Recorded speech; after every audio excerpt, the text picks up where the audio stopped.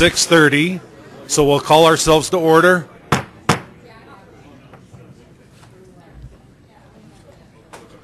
If you would join me in the Pledge of Allegiance, please. I pledge allegiance to the flag of the United States of America and to the republic for which it stands, one nation, under God, indivisible, with liberty and justice for all.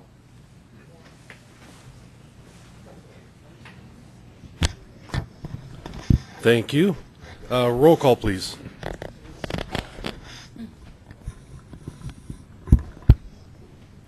Eva Henry, Steve Odorizio, Jeff Baker, Here. Elise Jones, David Beacom, Randy Wheelock, Sean Wood, Chrissy Fanganello, Anthony Graves, Robin Kneech, She's here, just out of the room at the moment. Roger Partridge, Here. Gail Watson, Libby Szabo, Casey Ty, Bob Pfeiffer, John Marriott, Here.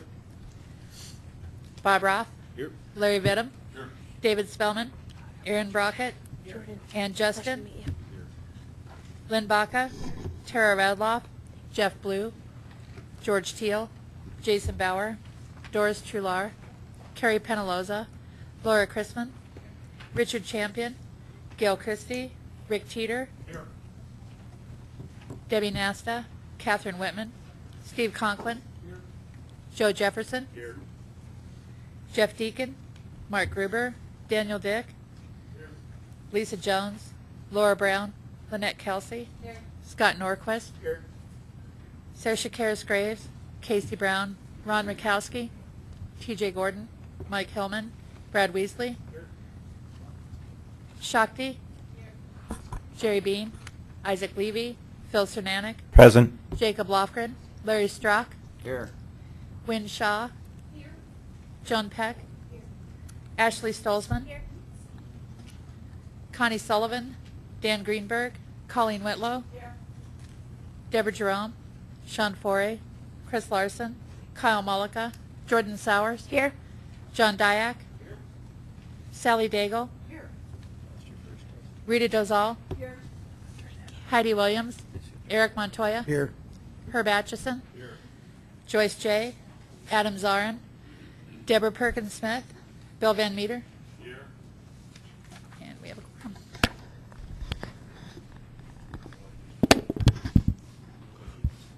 And we do have we have a quorum, and really appreciate that we keep that quorum through at least agenda item 10. Me too.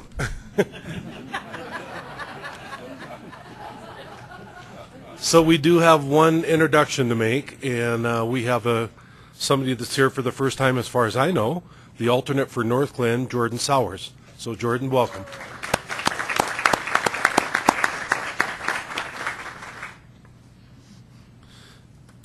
All right, motion to approve the agenda. Motion and second. All those in favor? Aye. Very good. Agenda item 5, which is under attachment A, Metro Denver Nature Alliance. Mr. Calvert. Thank you, Mr. Chair. Good evening, everyone. It's your lucky day. You actually won't be hearing much from me, other than a very quick introduction. So you're actually going to be hearing from Susan Daggett this evening. Some of you know Susan. Susan is a natural resources and environmental attorney and currently the executive director of the Rocky Mountain Land Use Institute at DU. That's her day job, and Susan's also brought some backup with Dana here, and so Dana may entertain some questions as well. So really, Susan's going to be here tonight to talk about and introduce you to a new coalition, and as the chair mentioned, there's actually a memo and presentation in your packet if you want to take a look at that. And the origin of this coalition can actually be traced back to the annual conference of the Institute that Susan puts on each year, and just a shameless plug on Susan's behalf. It is a great 2 days. I know that planners around the region look very much forward to the RMLUI conference each spring, and so take a look in March and see if it's something that aligns with your interest and make it a point to go as well. So they've been working sort of in the early stages of this coalition for the past few years, evaluating national models of similar groups, sort of building awareness and identifying and evaluating and working with potential stakeholders and partners. And so I'm happy that Susan can spend a little bit of time introducing you to the Metro Denver Nature Alliance. I will just mention as a brief reminder, the MetroVision plan that this board adopted back in January includes the following outcome. The region values, protects, and connects people to its diverse natural resource areas, open space, parks, and trails. So I hope when you hear what Susan has to say this evening, you see a significant amount of alignment with that outcome adopted by this group and the work of the Metro Denver Nature Alliance. And so with that, I'll turn it over to Susan, and give me 2 seconds to bring up your presentation here. And I will advance the slides on your behalf. Thank you. Well,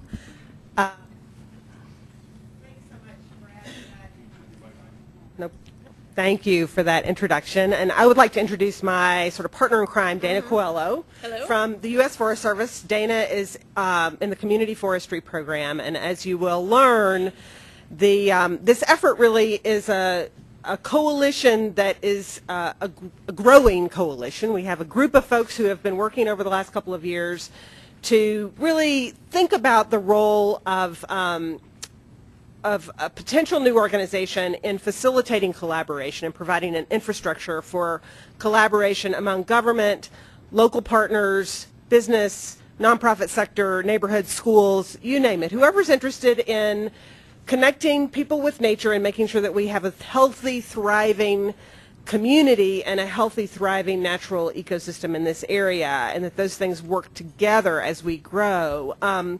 So we have been focused for at least a couple of years with the slide shows the range of partners that are at the table at this point, and we have spent the last couple of years focused on researching other models in other cities from Chicago to Portland, San Francisco, Baltimore, and other places, and really thinking about what it would look like in Colorado. And we have put together, as of this summer, really, a draft strategic and business plan. We, in 2015, we started the conversations about what this could look like and what the role was. In 2016, we got some funding from Great Outdoors Colorado and from the Gates Family Foundation, who recognized that although there were a lot of organizations doing great work, there was not really a regional vision. There was no place for those different groups to come together around a shared strategy.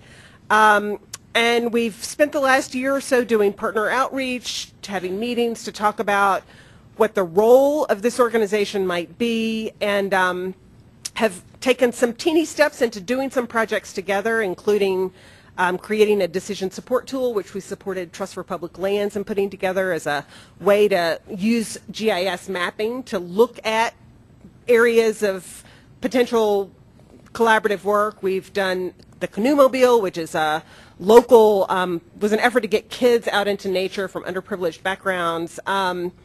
And we have put together this strategic and business planning, which is in its draft stage at this point, and we are really at the very beginning effort of reaching out to the broader community to explain what we're trying to do, hopefully to get buy-in and support, and to offer up ways that different organizations might get involved. Some of our models are the Portland Intertwine, which has literally 180 partners at the table with them, ranging from private companies to state governments, federal governments, local governments, and the nonprofit sector. So it's a big umbrella that would rely on, you know, a staff person or two ultimately to really bring all of this together. And it's providing that communications infrastructure as much as anything to help people align their work. So the first step of our strategic planning process was to do a gap analysis. We interviewed 168 organizations, 31 coalitions. We sent out surveys, and we gathered a whole lot of information. And what we heard was that there really is an important role that somebody needs to fill around coordination and collaboration. That we 89% of our respondents thought that that was a really important role for us to play that was necessary.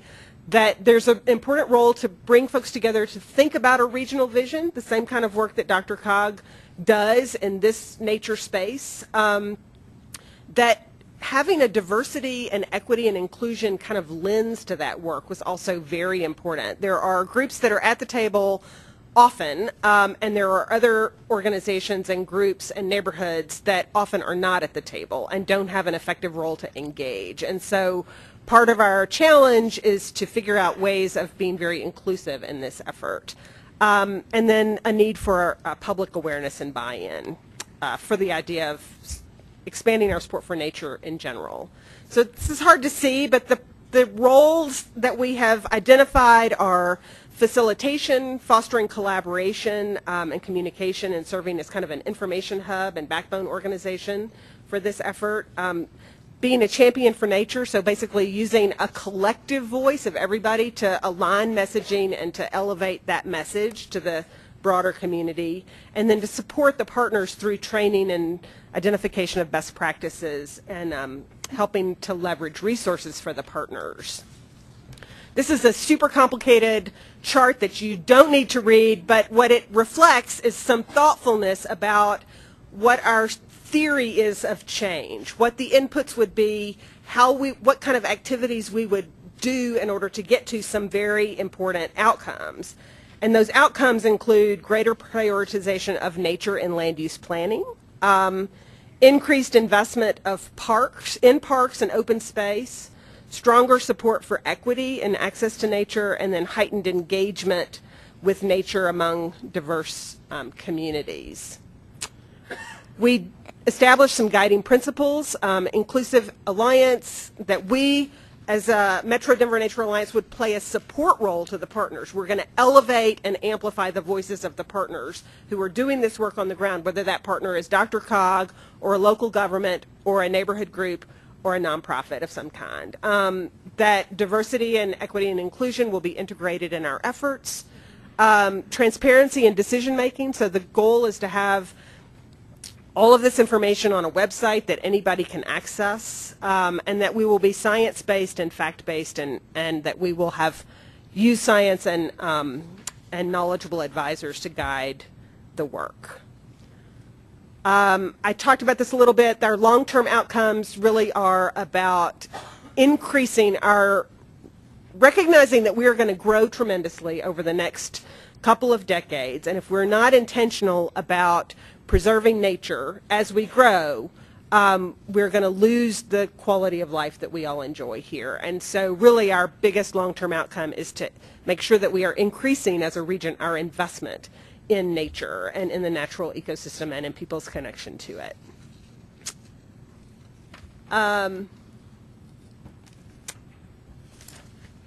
So roles for DRCOG, and I'm going to slow down a little bit here, and this is my last slide, so I really hope that you'll have a chance to ask some questions if you want. But DRCOG is a critically important partner in this effort, I think, and Brad has been wonderfully generous in helping advise us so far and kind of sharing an interest in this general issue. But DRCOG, as our sort of regional entity focused on issues of land use, I think is a very important voice at this table as part of the steering committee to help guide the perspectives of the Metro Denver Nature Alliance, to bring that regional land use and transportation perspective to this vision and to this sort of planning process or program that we talk about.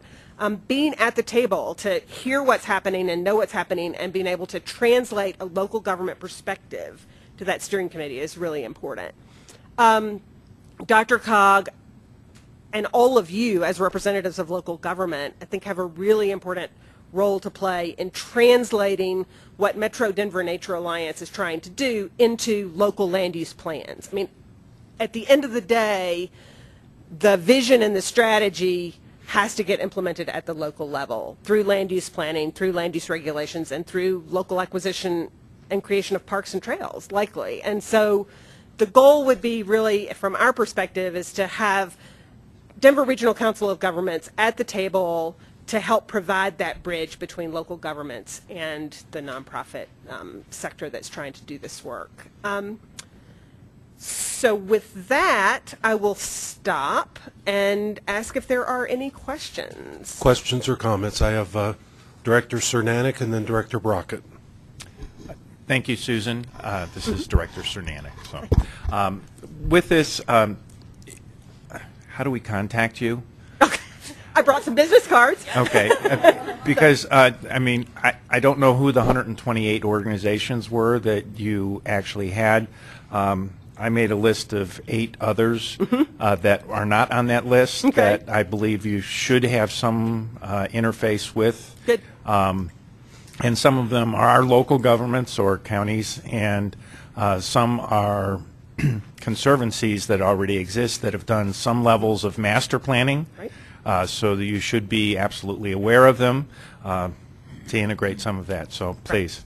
Absolutely. And so so we really are at this stage of having done enough strategic planning at this point to have a sense for where the gaps are in our community and what role we could effectively play. But it is now time to sort of open up the doors and say, everybody who's interested in this needs to come to the table. And we are planning. The way these things work is that we're going to plan for 2 summits a year where everybody comes to the table, participates. We'll have facilitated workshops around these topics, sort of a mini conference, to make sure that we are bringing everybody together and having a way for people to engage constructively together. So would love to get your lists. Other questions? Director Brockett. So a couple questions for you. The first is, what's the geographic area that you're planning on working in? It's the DRCOG region. So 1-to-1 DRCOG. Basically, yes. I would say it's the DRCOG region probably plus the Denver Mountain Parks. Okay. As a Denver asset. But we debated this at some length and decided that it made sense to have a contiguous boundary. It's the urbanizing area of Denver for all intents and purposes. And the place where these issues are coming up the most is where where the development and sort of natural systems are coming together and trying to figure out how to navigate some of those edges. So we definitely want, and then where the jurisdictions intersect. So part of the goal is to make sure that as we think about where we're growing, that we're layering in green infrastructure, habitat corridors, access to parks, that 10-minute walk framework, that you're thinking about all these different, transportation, all of it together. And anyway, the DRCOG boundary just seemed to, it's an arbitrary boundary at some level, but it seemed to be the most rational boundary. Sounds good. Yeah. And have you reached out yet to the county and municipal open space departments? I have reached out to Heather Cronenberg, who is on the Colorado Open Space Alliance and works in Westminster. And she's been involved in these discussions pretty much since the beginning, on and off, and has basically said, whenever you're ready, I'm ready to use my networks in the public open space programs to survey everybody and bring them together. So we've tried to make sure that we had the right, as we do this planning process, that we are including representative voices around the table, and she has been the sort of public open space voice that we have engaged so far. So well, I expect there will be a lot more. Yeah. I mean, as we all know, so many of the cities and counties represented here have extremely active open space programs, and of course parks. So that's a liaison role. You highlighted that, but we certainly can play. So I'm happy to put you in touch with the City of Boulder Open Space Department. And I'm sure everybody else would be happy to do something similar, because there's of course a vast amount of expertise and knowledge in all of those areas. Absolutely. Yeah. Thank you. Director Atchison. Can you use your mic, please? Herb, can you use your mic? So, I understand you have a stack of business cards that you'd like to leave? I would. Good. I think you can give them to everybody. Okay. And you can always come through me as well. Brad knows how to read. Susan very easily.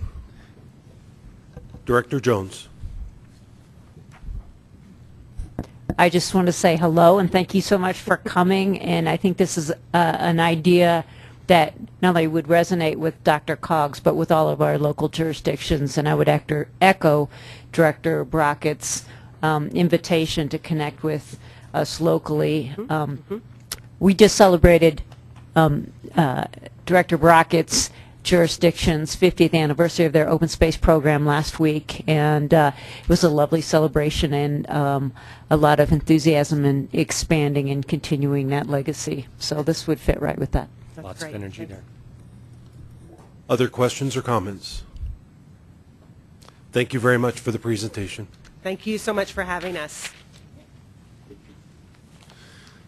Agenda item 6 is report of the chair. Have a few items. First of all, report on RTC. The items that we talked about at RTC yesterday morning are all on tonight's agenda with one exception, and that was the annual congestion report that was given by Robert Spots. And I won't go into detail because he will present that at a future board meeting, and everything else is already on the agenda. Report of the P&E committee, David Beacom. We've been somewhat focused the last few months, and it comes to completion hopefully tonight, but basically we've been working on the search and interviews and choosing a candidate to be the next executive director of DRCOG. And it's been all-consuming for the committee and the subcommittee, and we're ready to move on to the other things that the P&E committee needs to face on that. That's basically in a nutshell. Very good. Report on finance and budget, Director Dyack. Great, thank you, Chair. Tonight, it was our second month of talking about the budget. What we did is we talked, and we recommended approval for the 2018 DRCOG budget to the board. The budget will be on the November board agenda for our approval here. One thing I appreciate is the budget being aligned to these strategic initiatives. So if you have a chance, take a look at the Finance Committee packet tonight, or wait until the next month packet so you can take a look at that. But we really appreciate staff's attention to that, and thank you very much. The next and last thing was talking about our building lease negotiations. We had Sam Peasel come in. We're about 90% there for a letter of interest, if I'm not mistaken. We talked ad nauseum about a lot of things, from parking to, I believe, charging stations, Director Partridge. So we've covered the gamut, and I think our committee feels comfortable for interim executive director Rex to sign that LOI, and hopefully we'll have more information forthcoming next month. Questions of the committee chair. Next, we have open interest in serving as board officer or nominating committee. So a couple of items on this. In the next day or two, a form will be coming out that you can use to fill out your desire to serve as a board officer. So keep an eye open on your email. That'll come out, and you can fill it out and send it back to Connie expressing your desire to serve as a board officer. And then on the nominating committee, what you need to do on that is email Connie and let her know if you're interested in serving on the nominating committee. So that's those two items.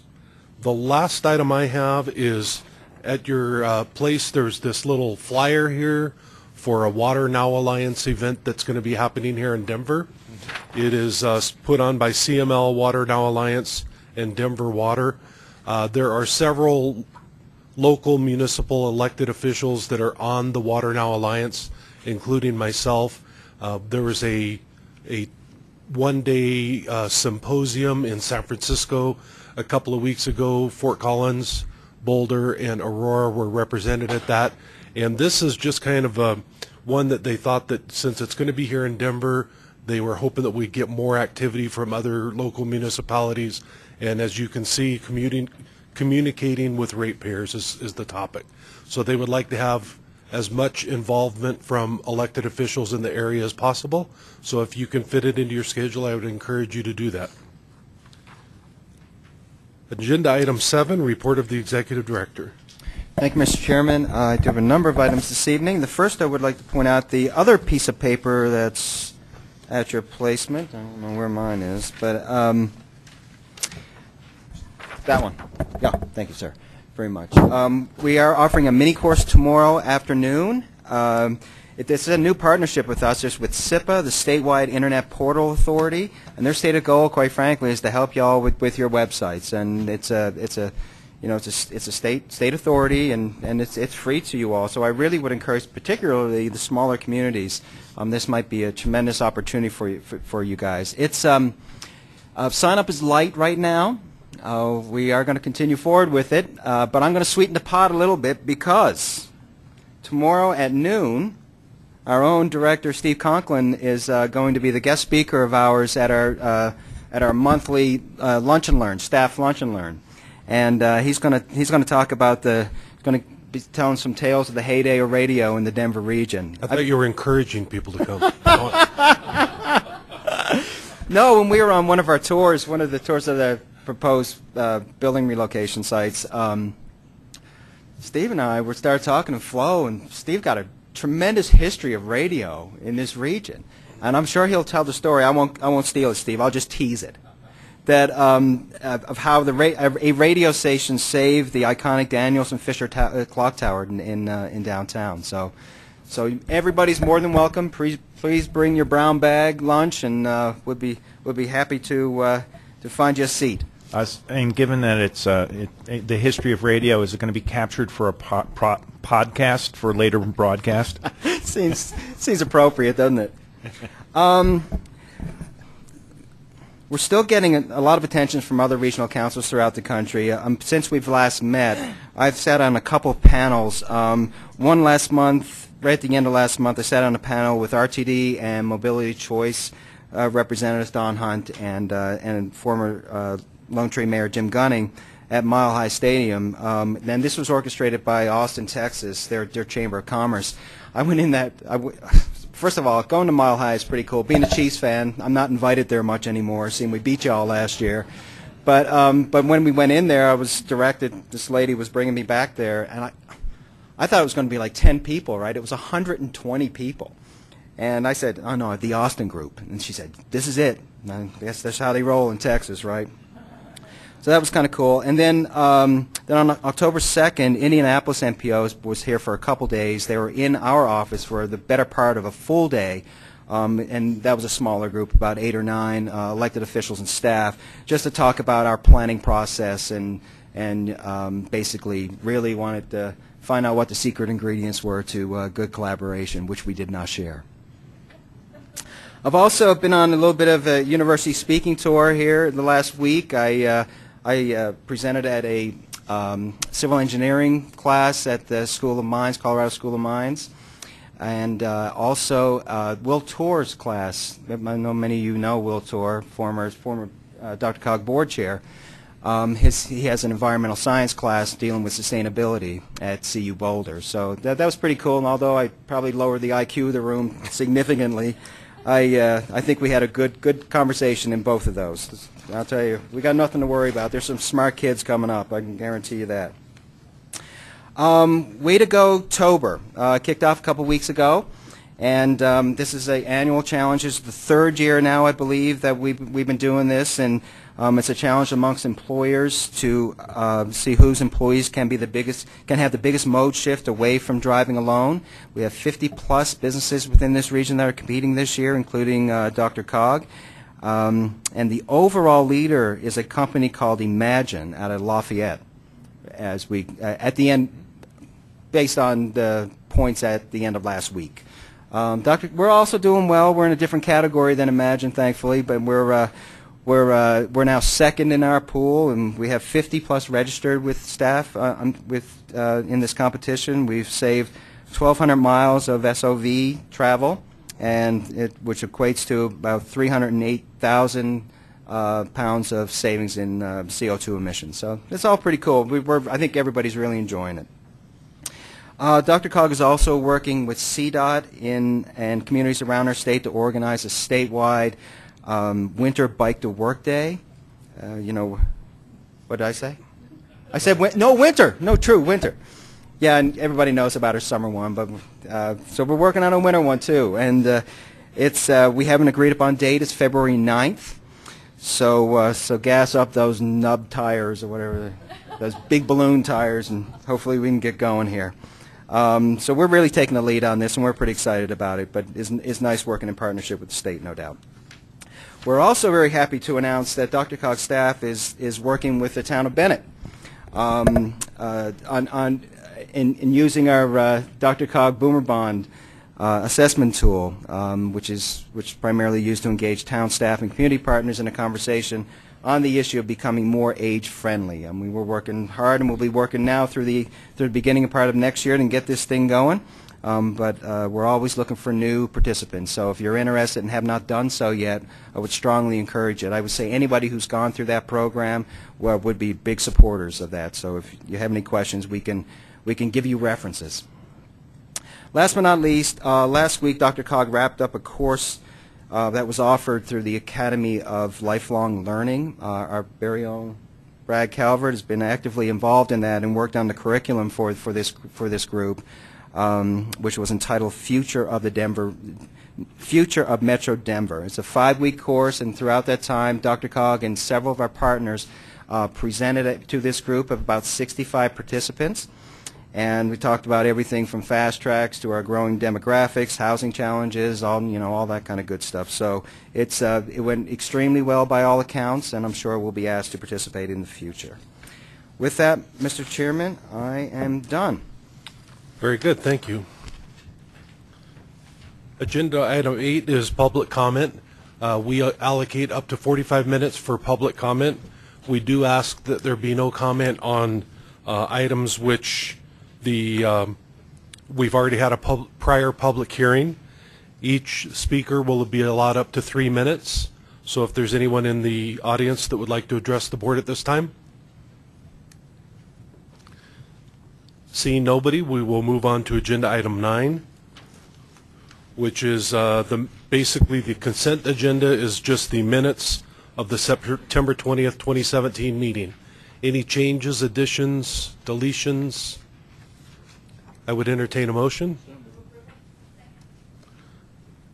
Discussion? We have a motion and a second. All those in favor, aye? Aye. Opposed, nay? Abstentions? All right, on to our action agenda. So agenda item 10, I'm going to turn over to Director Atchison. Thank you, Mr. Chairman. Roxy, you quit disappearing on me. Stay there. As David talked about a little bit earlier, the P&E committee and the subcommittee and the negotiating committee have been spending a number of days and weeks on the action that we're going to be taking in a few minutes. A lot of time and effort went into a lot of nationwide search, reviewing a lot of very highly qualified people, getting down to a final 4 list, going through that as well, and then a very grueling and arduous negotiating meetings with the proposed director, which drug on for minutes and minutes. But I would be remiss, especially thanking David Beacom and Steve Conklin, who helped through all those committees right up to the end. I appreciate the work they did and the time and effort they put into it. But most of all, Roxy Ronson deserves a great, come back in here, you quit hiding. Roxy has been with us since the beginning, and she did the yeoman's work on this.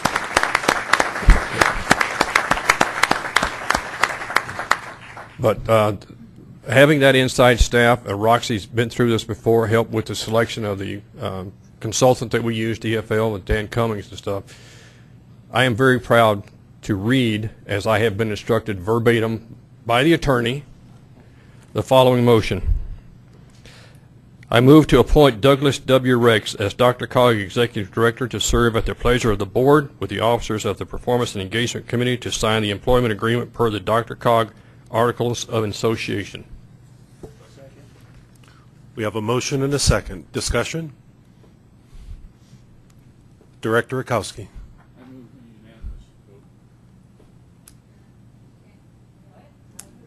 They didn't hear you, Ron. I move that the motion be passed unanimously.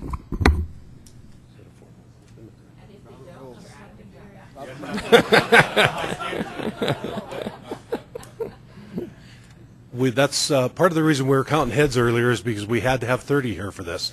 And we have more than 30. I think we have 36, so 34. So we are good to go. Further discussion?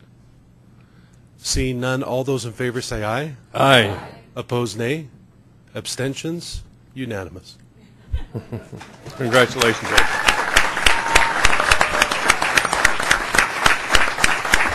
Well, all right. So I gladly turn the mic over for a few moments to our new executive director, Doug Rex. Thank you, sir, very much. No, seriously, this is truly an honor. I remember almost 4 years ago to this day, I stood up here and told you about what DRCOG is, because you guys don't know, right? Because you guys, you are it. But, coming from, this is the 4th Council of Governments that I've been part of. And this is a special place. Now to have an opportunity to be your executive director is pretty darn cool. I won't mind telling you. But I understand it comes with a lot of responsibility too. And you're not offering this contract for me to just walk around and do nothing. So I'm truly blessed with this opportunity. I will say, and I also, quite frankly, honored with the confidence that you have in me to do this job. I think it's pretty cool. I would be remiss if I did not mention the staff upstairs, particularly senior staff. They've been tremendously patient with me over the last year.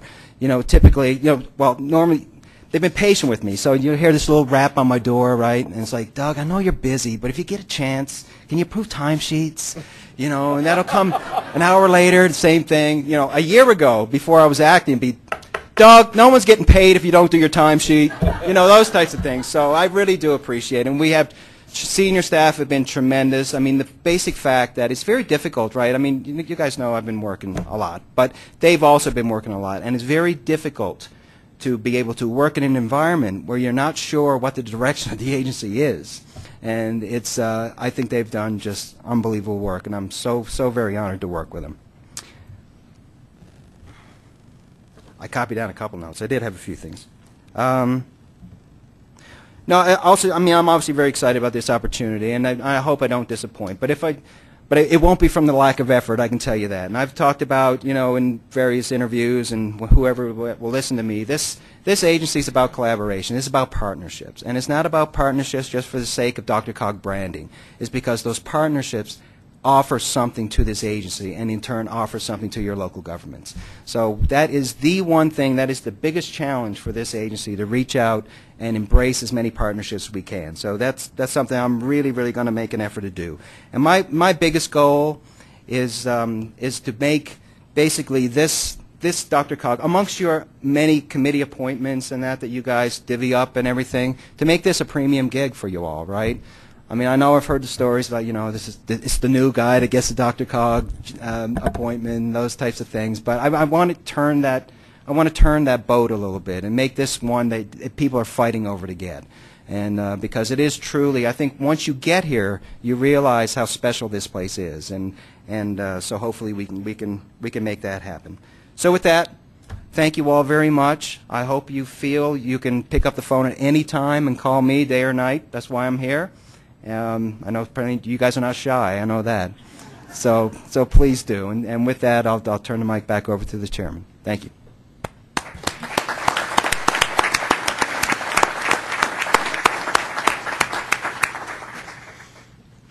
Well, I feel sorry for agenda item 11.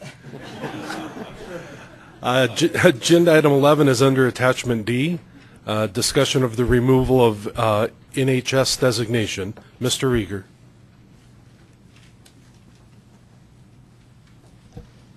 So thank you, Mr. Chair. I have the honor and the burden of following my supervisor, the new executive director. Congratulations, Doug. There's no way I can follow that, and I'm tempted to just take advantage of your good nature and just ask for a motion and sit down, but I can't do that. Can't do that. We have City of Denver staff here, and in respect for them, I want to give them a chance to speak. I do want to give just a little bit of background on this item by way of introducing Denver staff, because it's really their request to us. The motion that's before you tonight via resolution is to concur with the City of Denver and Denver Aviation's Department's request to remove a portion of Pena Boulevard from E470, so east of E470 to the airport terminal, from what's known as the National Highway System, or NHS. So I won't belabor the background, but just simply the NHS is a federally designated system of the nation's most important roadways. It's the freeways, the interstates, the tollways, major arterials, U.S. highways, those sorts of things. And what Denver is asking for, as I said, is to remove this portion of Pena Boulevard. In a moment, I'll turn it over to staff so that they can give their rationale why they believe that this benefits both the city and the region. They put a lot of thought into this. But in terms of our role as DRCOG and as the MPO, this is really following the MPO process. The rules here are any modifications to the National Highway System, or NHS. There's a sort of routinized procedure that's put into place by our federal partners that say that they ask that these requests come to us as the MPO, and the City of Denver has done that. They went to our Transportation Advisory Committee in September, got a recommendation to go forward there. They spoke to our Regional Transportation Committee yesterday morning, had a good conversation, and again got a motion to come forward here. So if you approve the resolution tonight, what will happen is that we package some materials that we received from the City of Denver supporting their request. We will actually bundle that together with the resolution, send it to CDOT, who will add a couple things, and then that entire submittal goes to FHWA, the Federal Highway Administration, who is the ultimate sort of approver of these types of NHS modification requests. So just to orient you of what's in your packet on this item, there's a map that the City of Denver provided, again, showing where this section is. Again, it's a section of Pena Boulevard east of E470 to the airport terminal. What's known as a statement of justification from the city. This is something that's required by FHWA, which basically just lays out the rationale of why this request is being made. There's letter and exhibits from the City of Denver that, again, sort of support lots of good background information that support their request, and then, of course, the draft resolution. So with that, let me turn it over to Rachel Carr, who's the Federal Policy Advisor at Denver International Airport. Thank you, Jacob. I'm Rachel Carr with the Denver International Airport, speaking to you this evening about the City of Denver's request on Pena Boulevard. And as Jacob mentioned, we're seeking removal from Pena East, the portion from E470 east into the terminal. And for purposes of the conversation, we'll talk about the portion of Pena Boulevard from E470 west to I-70 as Pena West. Earlier this year, we learned that Pena East was on the NHS. And as you know, that means we're eligible for federal funding, but it also comes with a host of restrictions, all new information to us. And this came on the heels of a contract that the airport had to build a welcome sign on Pena. FHWA contacted us after that to talk about the designation and what implications that had for the airport. And so since that time, we've resolved any issues that the welcome sign might have had with being on the National Highway System, but had to step back and look at the larger implications of what this designation meant for the airport and for our development along Pena Boulevard. And there's two primary reasons that we are making this request and believe we have a really good case for FHWA to consider, and one is just the unique history and character of the road. It was built in 1995 on airport property and exclusively with airport revenue. So in its 22-year history, it's never been a recipient of any federal financial assistance strictly paid for by the airport. So this over the past 20 years of the airport, we really consider Pena East the driveway. So it's not an intermodal connector, but it's part of our facility and an important part of our facility. So once you hit that E470 interchange, you have to start looking for, are you looking for the rental car facilities or the cell phone lot? Like, that is all our property. And as such, never having been a recipient of federal funds and being on our property, we believe the designation is not warranted.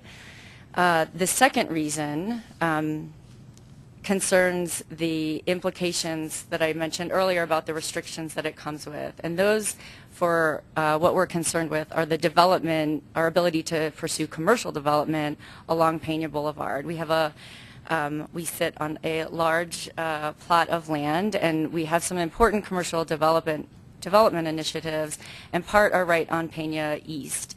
And so the designation would prohibit all those efforts. And this is significant because some of the plans that we have that would be prohibited would create significant non-aeronautical revenue for the airport. And by law, all of the revenue we would generate from any development here would be pumped right back into our facility. And as you know, in this fiscal climate, we can't rely on heavy federal investment anymore for infrastructure. And so this we see as an important source of revenue. And for that reason, think the removal of the road would benefit the city, meet the needs of the airport, as well as the region. I'd like to also mention that what we're doing here is consistent with our overall approach to funding Pena Boulevard. Right now, we're allowed to pay for 100% of Pena Boulevard East, but we're required to seek outside funding sources for Pena Boulevard West. And so by removing the designation on Pena East, we will be able to pursue the development we want while preserving the eligibility to receive federal funds in the future for the portion of Pena West. So far, this has been non-controversial, and we've had bipartisan support from our delegation in Washington. So we appreciate being here tonight to speak about this, and it's really important for our airport. And it's been a long deliberative process, weighing in different things and our options, but we believe this is the best path forward. And with that, I will open it up if anyone has any questions. So I'll just add real quick that when Ms. Carr presented this to us yesterday morning, there were some questions, and we asked her to respond to those fairly quickly, and she did before the day was out. So we really appreciate your response to those questions from Directors Atchison and Rakowski. Questions or comments? Director Atchison. Thank you. As the chair said, we spent a good bit of time at the RTC yesterday going through this, and thank you very much for the quick response. I think that the way we ended up was we had a majority approval. We had 2 people abstain because they weren't ready to make the vote. But what I would tell you is that I believe they answered every question that we had. I think the response we got was fully detailed to answer the questions that I had, and I would recommend approval of the application. Is that a motion? No. Director Stolzman. Thank you. I make a motion to concur with the request of the City and County of Denver to remove the National Highway System designation from a portion of Pena Boulevard east of E470 to the airport terminal. We have a motion and a second. Discussion? Director Kinich. Thank you, Mr. Chair. I was just curious, and I don't know if folks need this information, but if they do, either whether we ask Rachel now or whether folks want to follow up, but understanding why we have been required to seek federal funding in the western portion, just to help understanding the difference between the west and the east. So I flag that as something if folks feel like they need to learn more about, to either flag it now or follow up with Rachel, because I think they're really very 2 distinct roads. We're focused on an action related to the east side tonight, but if you want to understand the distinction, just to please, consider Rachel or Anthony or I as a resource on that. Thank you for that. Other discussion? Director Partridge. You know me, a little levity. This is way too tense. Does this come with possibly a changing of the color of the eyes of the horse statue?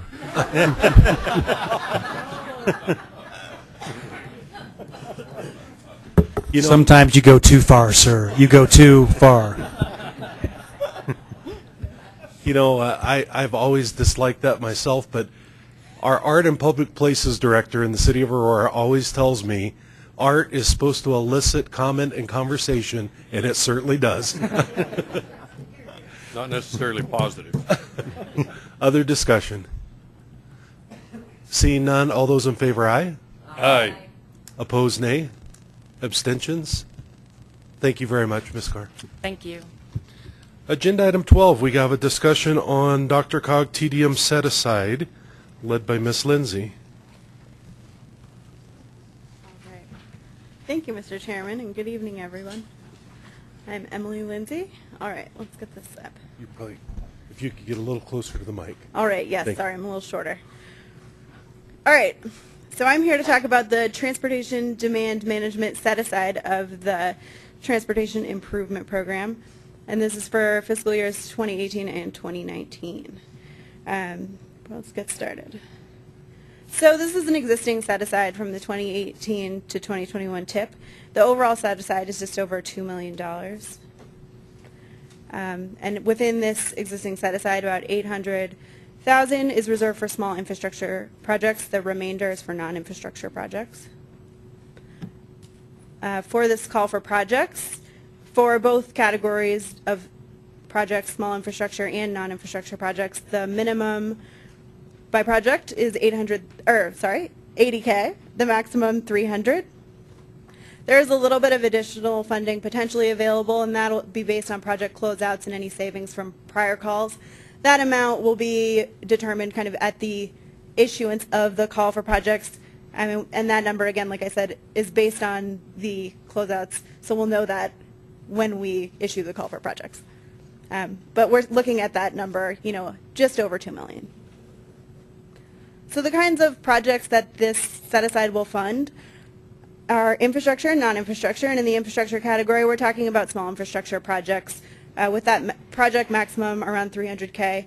That will fund bicycle parking projects, pedestrian and bicycle travelways, so that's some small trail projects, sidewalks, protected bike lanes, that kind of thing. Bike share, bicycles and stations, and some wayfinding projects. And then on the non-infrastructure side, there's innovative projects, education, marketing, and outreach projects, transit fare programs, and new TMA startup funds available. So we don't have to go through this, and it's a little hard to see, but we're kind of at the beginning of this process and looking at the set-aside rules and selection process, that top bullet. And we're in that second box right now with you all. But after that, within the coming weeks, we're hoping to issue a call for projects and go through the project selection process after that. And then DRCOG staff, with the help of a project selection committee, will score and review and select those projects. And then we'll bring all of that recommended list back through the TAC and to the board for your overall approval. So this will be back.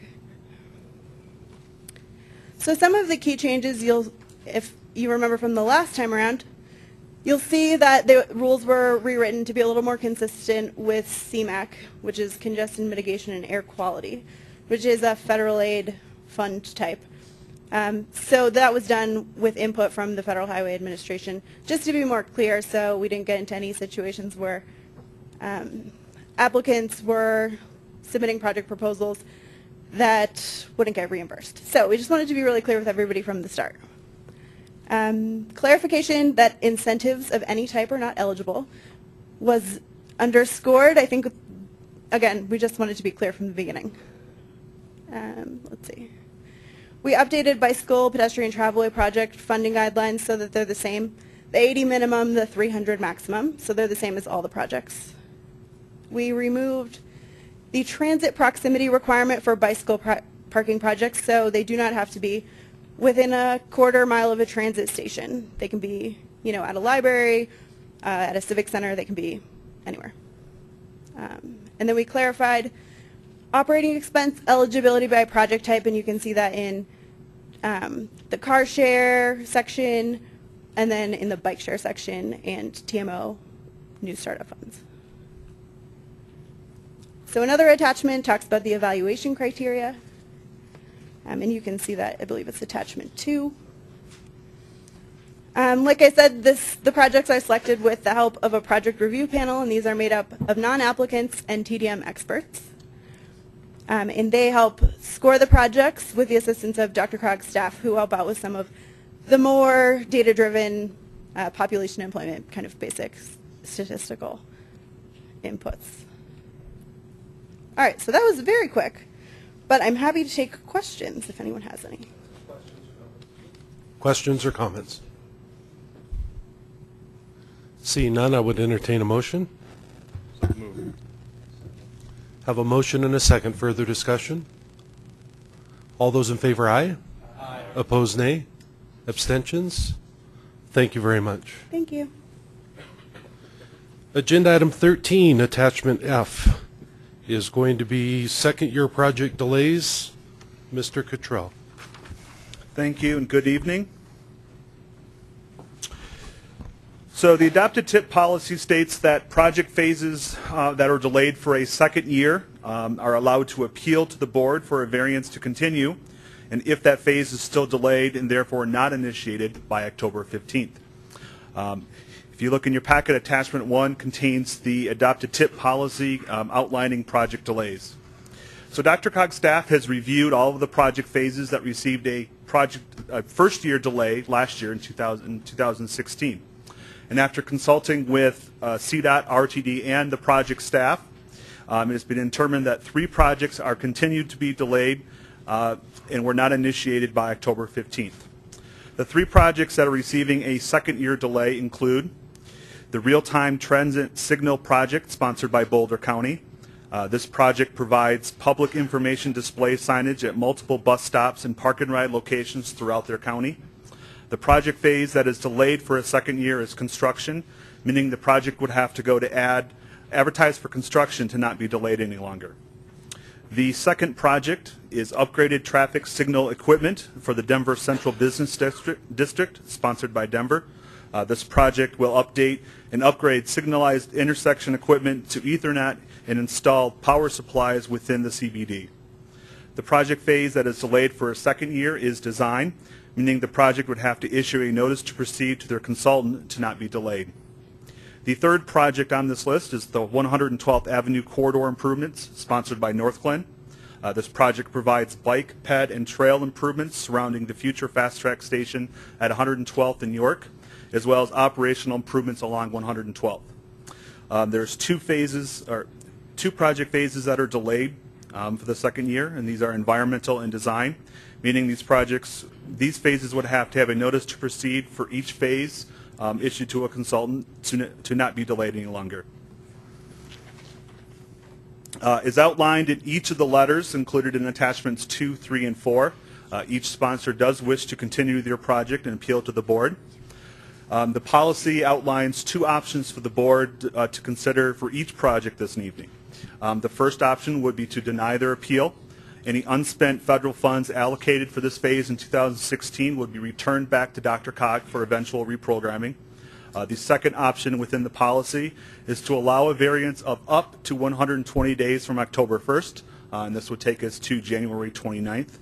And if that deadline is not met, all the federal funds for that phase would be returned back for reprogramming. And finally, staff recommendation is to approve each project 120 days of a variance. And at this time, if the chair would allow, is to give each project sponsor the opportunity to either comment or be available to answer any questions. Thank you very much. And Mr. Cottrell outlined the process, I think, extremely well. So we will start with the first one on the list, Boulder County.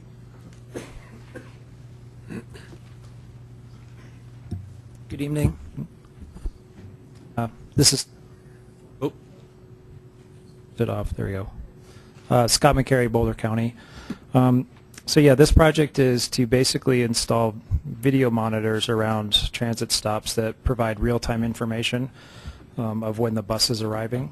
And back in May when we applied for funding for this program, we thought that we were going to be able to piggyback on a RTD program. So they were designing the US 36 BRT, public information display systems.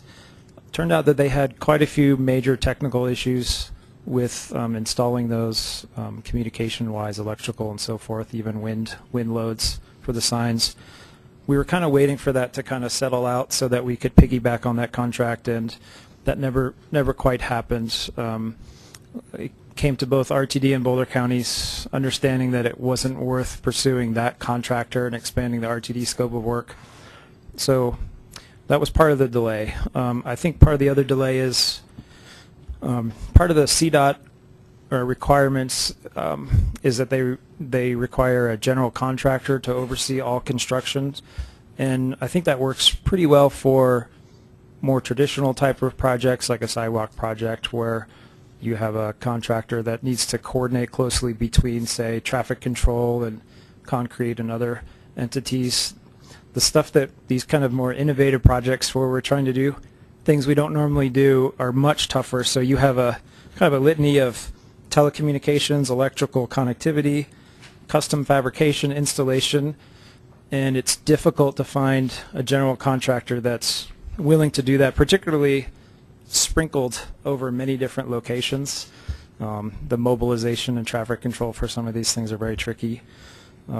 We actually did, after we finally parted ways with the RTD concept, we did submit a request for information, an RFI, to see, hey, who would be able to do this? And so we put together the specs of what we thought was appropriate and went out through our procurement process, and nobody came back with interest. So that was a little disheartening. So that was some other time that kind of elapsed, and then some of the CDOT requirements are tricky for us, and I think it's good for the board to know. Anytime you do a capital project with federal money, there are NEPA requirements, the National Environmental Policy Act requirements. So even though we're just talking about putting a video monitor inside a shelter, there's still you have to do a wetlands determination, for example, threatened and endangered species. Now, we can do all that. We have on-call consultants that can help us through all these but it's just part of the process. And also, as I mentioned, these are kind of relatively small projects sprinkled in a lot of different places. So from the right-of-way clearances side of things, that's also difficult.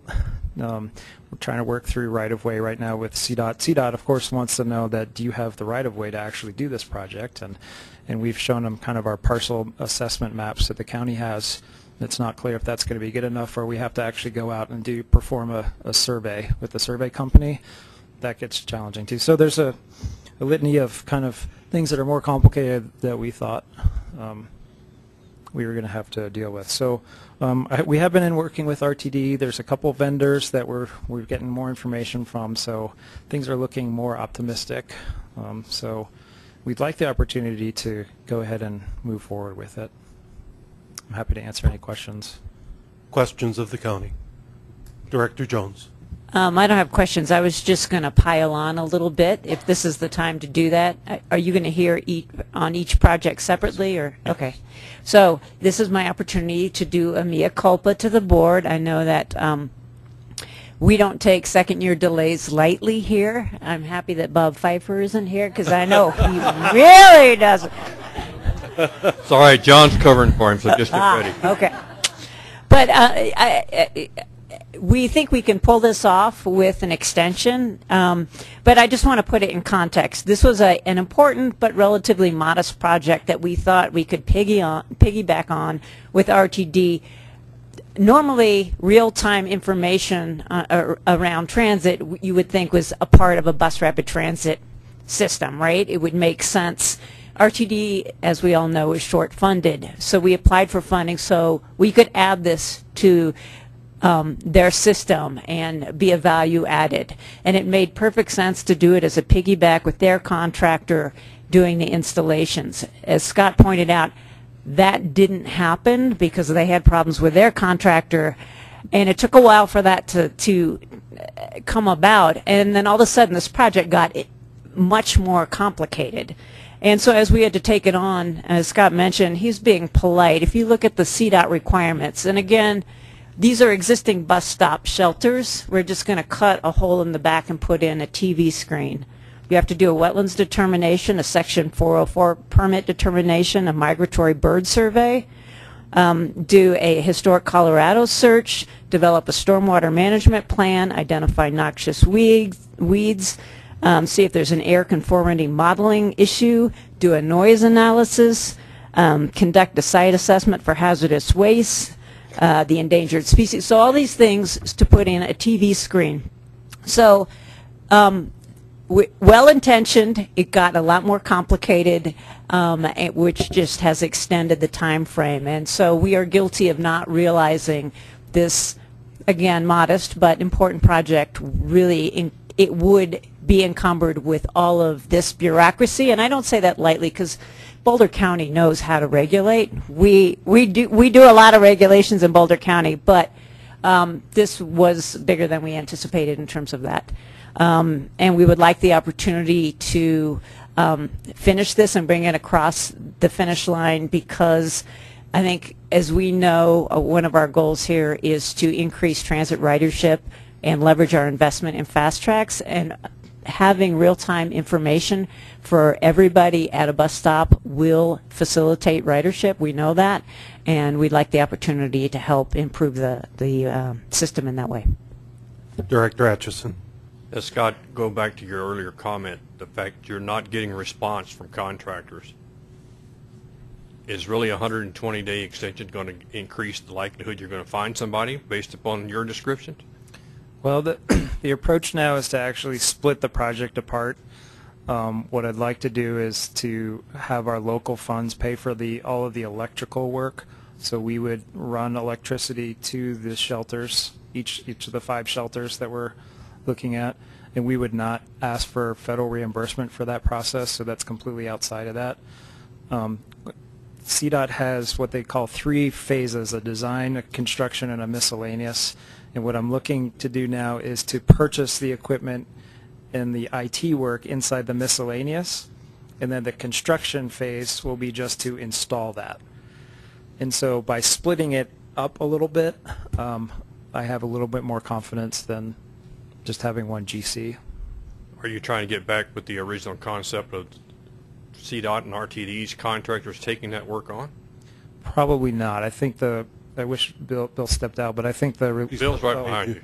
I think my understanding is that the contract was tough enough that that was not the right vendor. There's a couple of vendors that do this. If you can imagine some of the information displays at like a mall or an airport or something like that, there's a few vendors out there. They just don't do all of it. They do very specific parts. So I think by kind of teasing it out and shouldering a little bit more with the local funds, we'll be able to make it happen. Okay.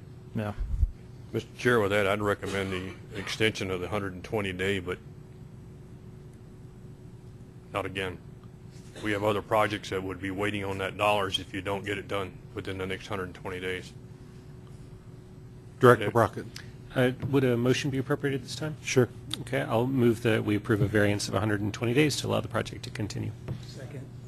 We have a motion and a second. Further discussion? Director Kinich. Thank you.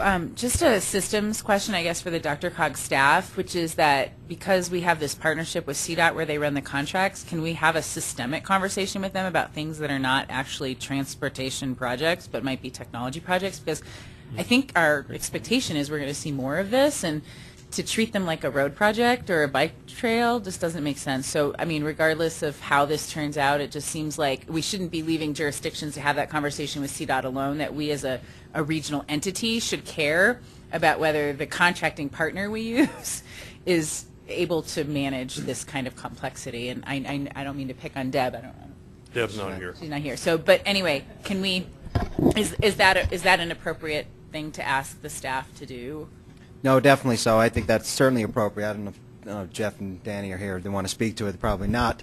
But we'll definitely get with CDOT and talk about this some more. I know a lot of the things that were mentioned are really federal requirements, right? So, but you're right though. I mean, there's a categorical exclusion. Exactly. So why this didn't go through that is a total mystery to me. Exactly. Other discussion? Seeing none, we have a motion and a second. All those in favor, aye. Aye. Opposed, nay. Abstentions? Thank you. Thank you. We move on to the second one, which is Denver.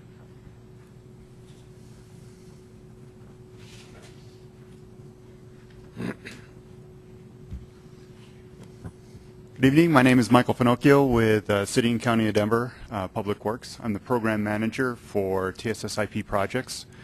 Thank you very much for the opportunity to come in and give you a little background on this project. I guess in a nutshell, In 2016, well, we received funds for 2016 to upgrade traffic signals within the downtown area. We also received funds in 2017 to upgrade traffic signals in the downtown area. And we received funds in 2018 to upgrade signals in the downtown area. When we came together as a system management team and working with DRCOG and with CDOT, we made the decision that the best way to proceed with these 3 years worth of funding was to combine them into one project. The reason for that, it'll minimize the impacts to the downtown area, which a lot of you know, we have a lot of construction going on downtown right now. There are over 40 active projects that are closing sidewalks, bike lanes, roadway lanes, causing a lot of detours and delay to everyone that we're serving. So with that in mind, we knew that the project timeline would be extremely tight. We did everything we could to move this project forward. And at the same time, we're moving this forward and looking at it from one IGA standpoint. We also used our internal dollars to start the project early. So we've been looking at traffic signal timing and pulling all the data together for that. We've done all of the right-of-way surveying because we know that once we hit the CDOT process, we will have to prove to CDOT that everything and everywhere that we're working is within the city and county of Denver right-of-way. And then we've also started the process of getting a design consultant on board. Our selection will be next Tuesday for that design consultant. So I am very confident that we will be able to hit a 120-day extension if it is extended to us. And I'm here to answer any other questions that you might have around our approach to this project or what our timelines are. Director Rakowski. Sir, in your undated letter, you said that you should have a signed contract with council approval by mid-October. Do you have it? The contract has been signed by the City and County of Denver City Council. Okay. It is currently in our attorney's office. We expect it to be delivered to CDOT on Friday. Typically what we have is about a 2-week turnaround from CDOT. Other questions or comments? Director Kinich.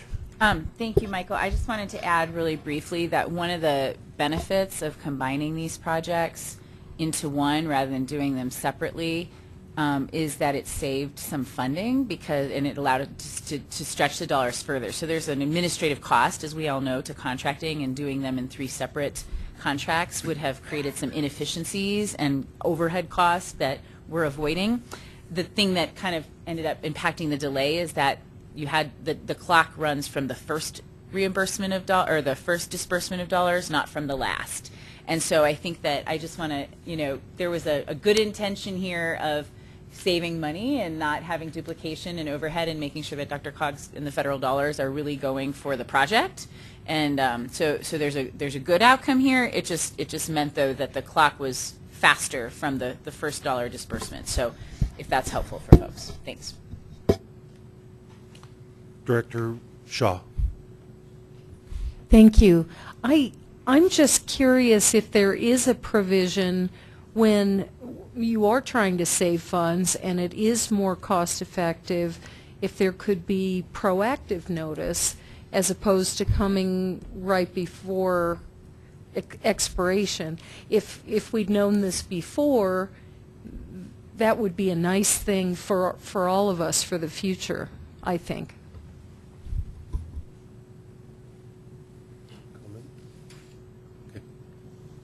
Other comments or discussion?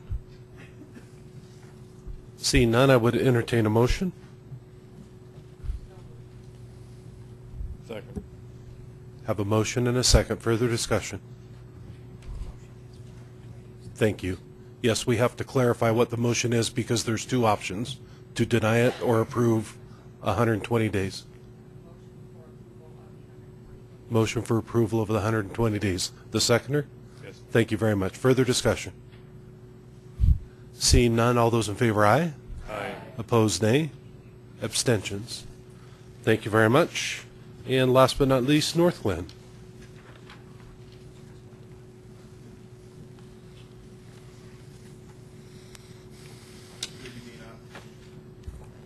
Good evening. I'll try to keep this brief. My name is Brooks Svoboda. I am the Planning Director for the City of Northglenn, and tonight we're here before you to request an extension for our project on 112th. I would like to point out that this is a project associated with the RTD Fast Tracks and also a collaboration with RTD and the City of Thornton. We are very excited about this project and do believe that with the 120-day extension we'll be able to meet that deadline very easily. I'd also like to point out that when we originally requested this first extension, we had to modify our scope of work, and part of that was in part because the city had actually built previously what we intended to do with this grant money. In working with Thornton and RTD, we identified a couple things that we would have otherwise not known at the time when we originally made this request to the board, and that is that RTD bus service is going to be traveling southbound on York and making a right turn onto 112th. Currently, that intersection can't accommodate that turn movement, and based off of the EIS and our entitlement process, the city could not otherwise have obligated that roadway improvement to RTD at the time. So we'll be able to address that and also provide safe and better bus service and turn movements at that intersection. Secondly, with Thornton has a concurrent engineering project that's going to be making roadway improvements from York Street to the east, and part of our project scope overlaps with Thornton's, in which we're going to be putting in some signalization and some pedestrian connectivity. All of these things are opportunities that while we appreciate the consideration for this variance tonight, we otherwise would not be in the position to maximize the value of the partnership as well as the opportunity to create a better connectivity, which was the original intention of our request back in 2012. And with that, I'll open up to any questions. Questions or comments? Seeing none, I would entertain a motion. A clear motion? Motion to deny or approve? Thank you. Second? We have a motion and a second. Further discussion? Seeing none, all those in favor, aye?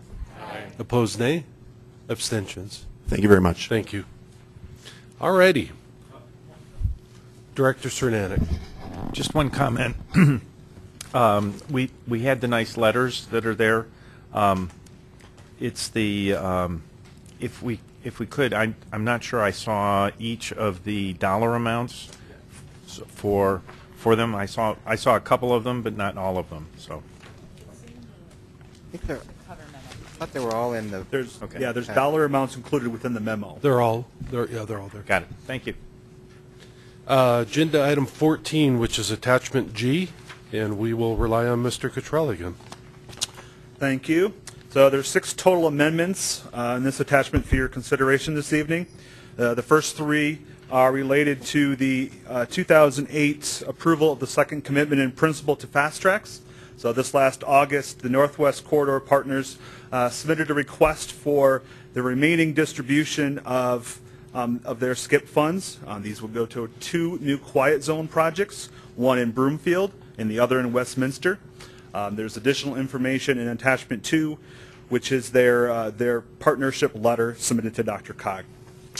The final 3 amendments are submitted from RTD, where RTD received a request from FTA so that they could obligate partial or full 2017 funding, and in order to do this, they had to move the FY17 funding into the current TIP year for 2018. It should be noted that RTD is not receiving any additional funds. This is more of an administrative action to move it into the correct year, so FTA could obligate funding for RTD. So with that, I'll take any questions or comments that you may have. Questions or comments? Seeing none, this does require a motion. Move approval. I had a comment. Excuse me, I did not see your hand, Director Peck, sorry. That's okay. I have a comment about the request for funding for signals in Broomfield and Westminster. And my comment basically is that I thought Fast Tracks funding was designated specifically for rail transit. I am wondering why we are giving Fast Tracks funds for signal connections. We have 2 different groups, MCC and the stakeholders. The stakeholders are not part of the conversation about the peak service that we're trying to do on that Northwest corridor. And the discussion around that peak service, where it's just 3 trains during peak hours back and forth, was my understanding that no other amenities from Northwest Corridor funds to existing rail lines were going to be done. We were just going to focus on that backbone. So I am going to abstain from voting for this until I get information as to why we are putting the Fast Tracks funding into quiet zones. Can somebody want to explain that to me? Mr. Controller, Mr. Rex? Well, the only thing I can note is that there's no notion in the policy that says that it can't or it has to go towards a rail line itself. It's go to implement Fast Tracks. So as long as what is being constructed now is usable, and for future Fast Tracks implementation, it would be allowable. The only thing, I'm sorry. Oh, that's okay. I still need to make sure that the 2 entities, one of them that's working on the peak service and the stakeholders who signed this letter are connecting or communicating, because I'm hearing two different conversations here. And if we are going to commit Fast Tracks Northwest Corridor funds to that peak service, without amenities, without any other additions, until that backbone is finished, then I can't vote on this. Mr. Rex. Director Peck, the only comment I'd make to add to Todd's is just a point of clarification that the funding that is associated with these amendments this evening are not Fast Tracks dollars. They're actually DRCOG administered dollars in support of the Fast Tracks program. Okay, I misunderstood that then. It read to me like they were Fast Tracks dollars. And that could just be my misinterpretation. I'm not saying that. Okay, no. If it does, I apologize. But it is DRCOG administered monies. Okay, thank you for that clarification. Director Atchison. Yeah, just as a clarification, the stakeholders that you're referring to, Ms. Peck, include Longmont as part of the U.S. 36 coalition, and we have discussed this assignment of dollars because that's within the corridor's prerogative to assign those dollars. And it was unanimous decision of the U.S. 36 coalition to approve these dollars. That's why the letter recommending approval is signed in there by Commissioner Elise Jones and myself.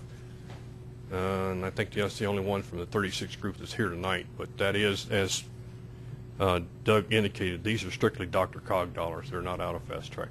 Okay, thanks for that clarification. Director Jones. And I just would add to that this quiet zone funding it is an investment that's important to our communities, Longmont included, for when the rail arrives and in the time that we're all waiting for the rail, in terms of creating those quiet zones that will be useful to address the train horn noise that we're dealing with now, and hopefully in the future even more so. So it's an investment that will work regardless of when the rail comes, which is why we all unanimously signed a letter saying this is how we'd like to make that investment. Further discussion.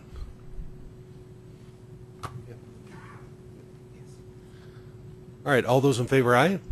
Aye. Opposed, nay. Abstentions? Thank you. Agenda item 15 is under attachment H, and that is Mr. Rieger.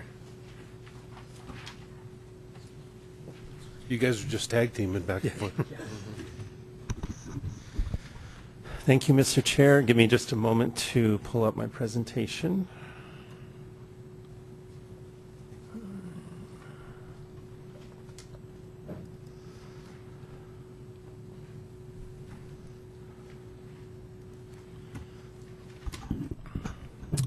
Okay, thank you again. So this is an informational item, but we wanted to kick off this conversation about some federal requirements that we'll be working on really from now on. I'm tempted to say over the next year, but it's really an ongoing sort of process, and this is the beginning of it. So wanted to give you an introduction and overview tonight, also get your initial input, and then this will come back to you in a few months. So the topic here, as it says on the cover slide from our FAST Act, which is our federal transportation legislation, safety performance measures and targets. And as I give this presentation, I do want to recognize a couple of folks. One on my team, Beth Dolabo, who I hope is sitting somewhere in the back, one of our new transportation planners who's putting a lot of work into this. I also want to recognize Charles Meyer from CDOT, who I saw back there. And Charles, I always get your title wrong. You're the State Highway and Safety Traffic Engineer? Let's just call him the safety guru.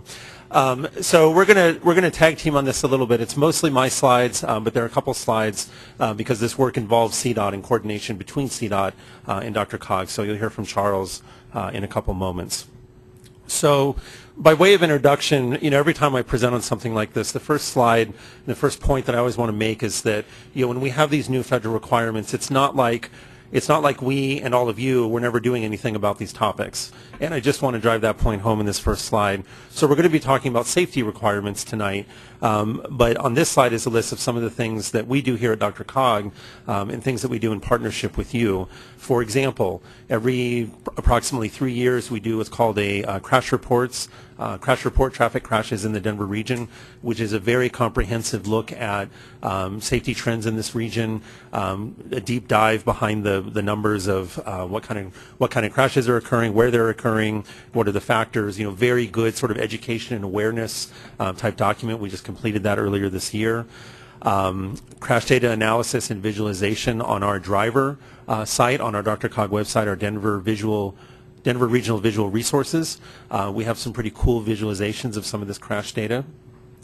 In addition to looking overall sort of crash data within the region, every few years we look at bicycle pedestrian safety analysis. In the past we've published kind of standalone reports on that topic. This time we're actually kicking off our regional bicycle pedestrian, what we're calling our active transportation plan. And as part of that plan we'll be doing a comprehensive bicycle pedestrian safety analysis. And then finally, in our brand new, what we call our Unified Planning Work Program, which is our transportation planning work program, we have an initiative that we'll be kicking off later this year, over the next year, that's called a Towards Vision Zero or Regional Vision Zero initiative, which is piggybacking on some work that Denver and Boulder and I think a couple other VIEW local governments are starting to do, of looking at this concept of how can we really reduce and eventually eliminate traffic crashes, and we're going to try and scale that up to the regional level. So, and we could go on much more about this. The point is that we are all together doing a lot of things around safety. Be that as it may, we do have specific federal requirements. This is a slide from Federal Highway Administration. Basically here, I'm not going to go through all this step by step. I'll make a couple points here. This is part of a larger sort of concept in the rulemaking that's now statute that's about transportation performance measurement. And as you see here, you sort of start at the top. You have targets and measures. Well, you have national goals that work their way down into measures and targets. The plans that you do, so on and so forth. So it's part of it's part of an overall sort of framework of transportation performance measurement, transportation performance planning that FHWA and USDOT is starting to require of both CDOT, State DOT, and us, DRCOG, as the MPO. So every MPO and every state DOT is doing some version of this. So this rulemaking under the FAST Act covers multiple topics. You can see that there's a lot of things on the screen that are purposely sort of grayed out, and the point I would make here is that all those other topics are things that you will hear from us over the next months and years, but we're going to start tonight with safety. And then over time, as these rules get put into place and as we have our deadlines and requirements, we'll come back to you and talk about some of these other things. But just very briefly, the transportation performance measurement rules under the FAST Act, in addition to safety, cover things like pavement and bridge condition, what they call travel time reliability, freight reliability, and congestion, which has a couple things in it. So multiple set of requirements. We're going to start with safety tonight. So specifically on safety of what's required under the federal rulemaking in the area of safety, there are 5 specific things that we need to measure and that CDOT needs to measure. Those are listed here. The number of total fatalities, annual fatalities, total fatalities, fatalities per million vehicle miles traveled, number of serious injuries, and there's a definition for that, serious injuries also per million vehicle miles traveled, and then the combined number of non-motorized fatalities and non-motorized serious injuries. So those 5 things, and this is a national requirement, again, every MPO, every state, DOT is having to do these 5 things.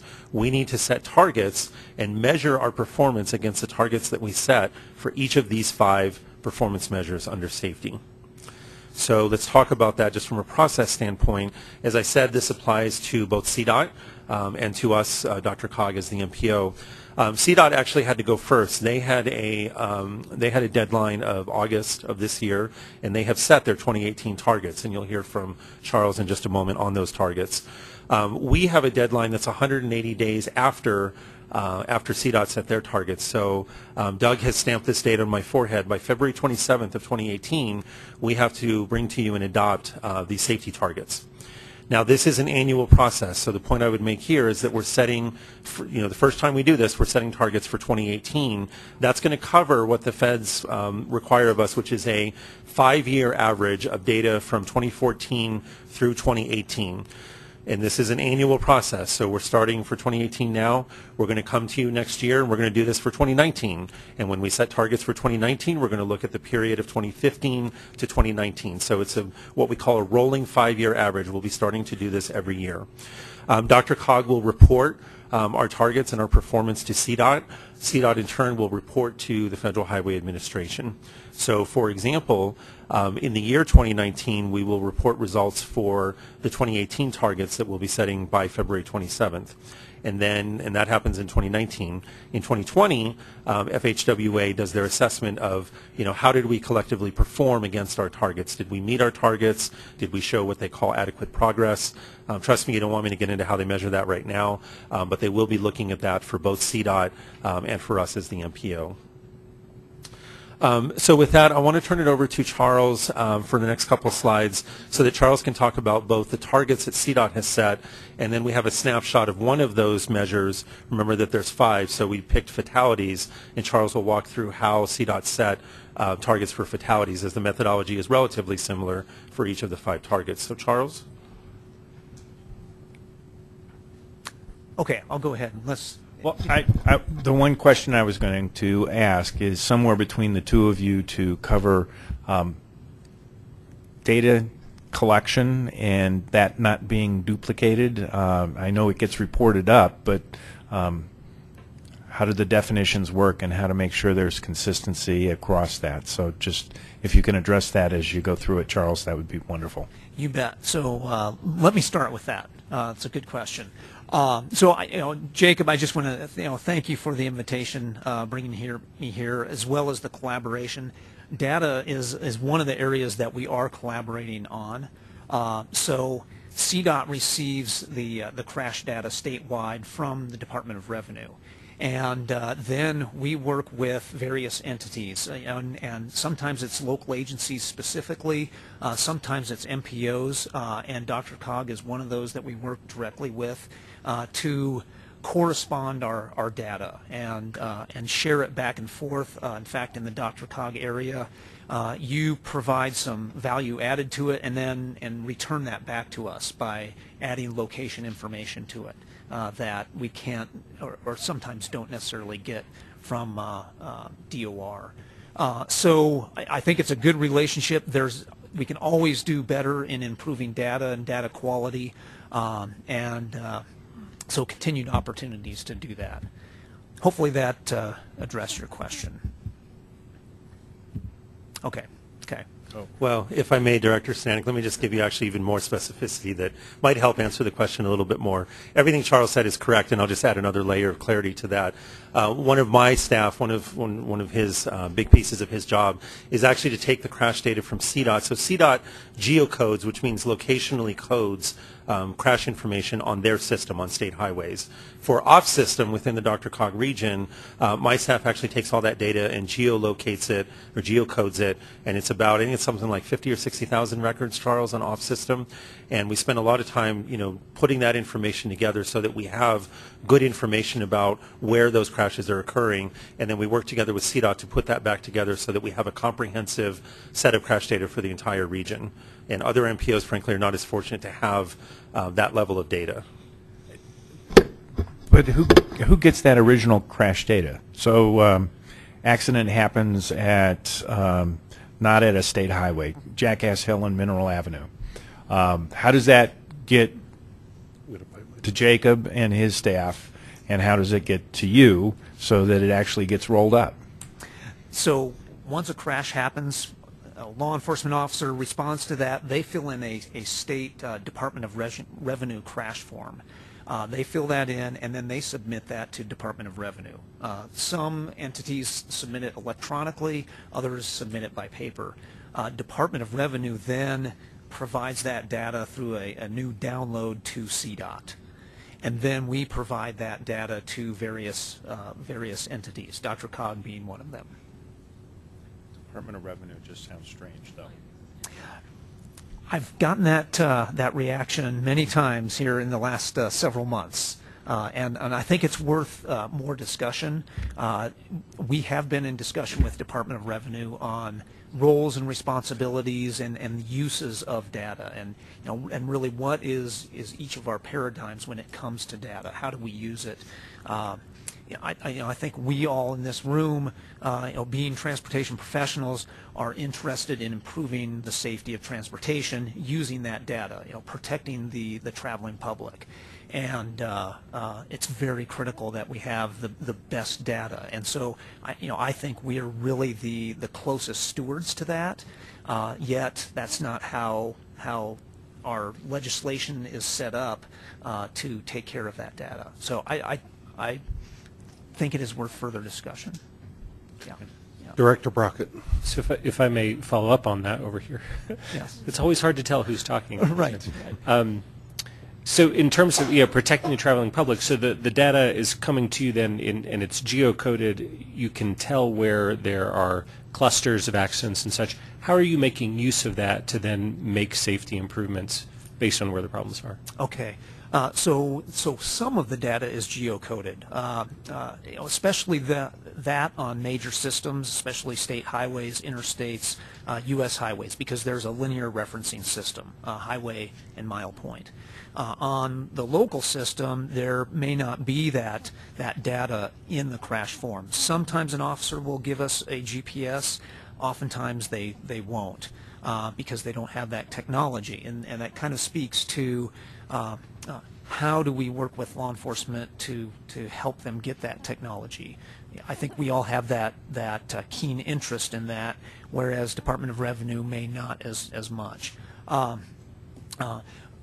But if it doesn't have that geolocated information, we can work with local agencies to do that. We have a number of crash coders ourselves at CDOT, a limited number, and they go through each of the crash records to do that, as well as refine the data. And then to your question of how does it get used, gets used extensively, analyzed extensively, both by us as well as local agencies and the MPOs. As Jacob mentioned, there's a lot of visualization and analysis of that data to determine where are there specific patterns that are occurring over time that really do need specific attention, or where is there a change, and what are those patterns. And I would be glad to come back another night and show you how we do some of that analysis, and to help us make prioritized, good, effective, efficient decisions on how we all use our taxpayer dollars entrusted to us. Glad to do that. Thank you. Director Atchison. One of the things that we're doing up on what I'll call the north end under NADA, and especially with the city of Thornton, we're using a lot of that data to analyze what's happening on I-25 and what are we doing about mitigation, if we can, of anything. Eric can jump in where he feels comfortable to try to see if there's something from a local level of us along the North I-25 corridor with our local enforcement can do to assist CDOT either in incident management or other controls that we can use to try to figure out how to reduce the traffic fatality or the time it takes to clear an accident. those are some of the things that we're trying to integrate with the native group and our local groups up there along with CDOT, because of the time. When it takes 4 and 5 hours to clear a small accident, it's tying up stuff for many more hours than that because of the interruption of traffic, and then we get more traffic, and then we get more accidents because of, lack of a better word, looky-loos. Everybody wants to see what the shiny red and white lights are, and then they aren't paying attention. Then we get another accident on top of it. So that clearing time is very critical to how soon we can get somebody in, get them off the roadway, open that traffic back up, and very much in line with what you're talking about. That's data that we all use. So I'll just point out real quick before I call on Director Rakowski that part of that conversation was part of the presentation by Robert Spots yesterday that the full board will see here in the next meeting or two. Director Rakowski. If it's okay to ask this question now. Last year we had 672 traffic fatalities? 608. 608. And where are we year to date? We just broke the 500 mark. I think we're at 505 as of today.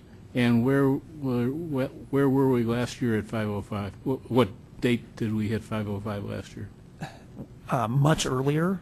So thankfully this year we're about 5% less than we were where we were last year.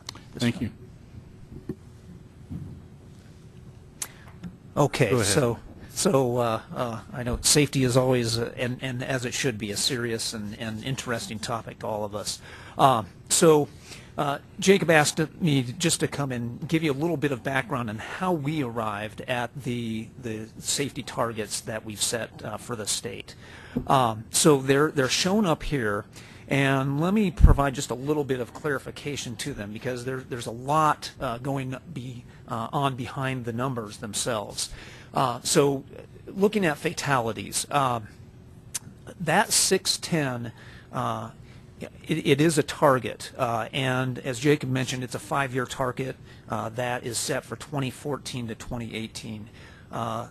As was mentioned last year, we are at there were 608 fatalities. So, one might look at that and think, okay, we're just planning on being, steady. However, being that this is a 5-year target, this actually accounts for expected increases in fatalities in the next 2 years. So CDOT and the next couple of slides show some of the statistical analysis, which I won't get too much into the detail with. But when we did look at that statistical analysis, we looked at the past years and the increasing trend that we're seeing.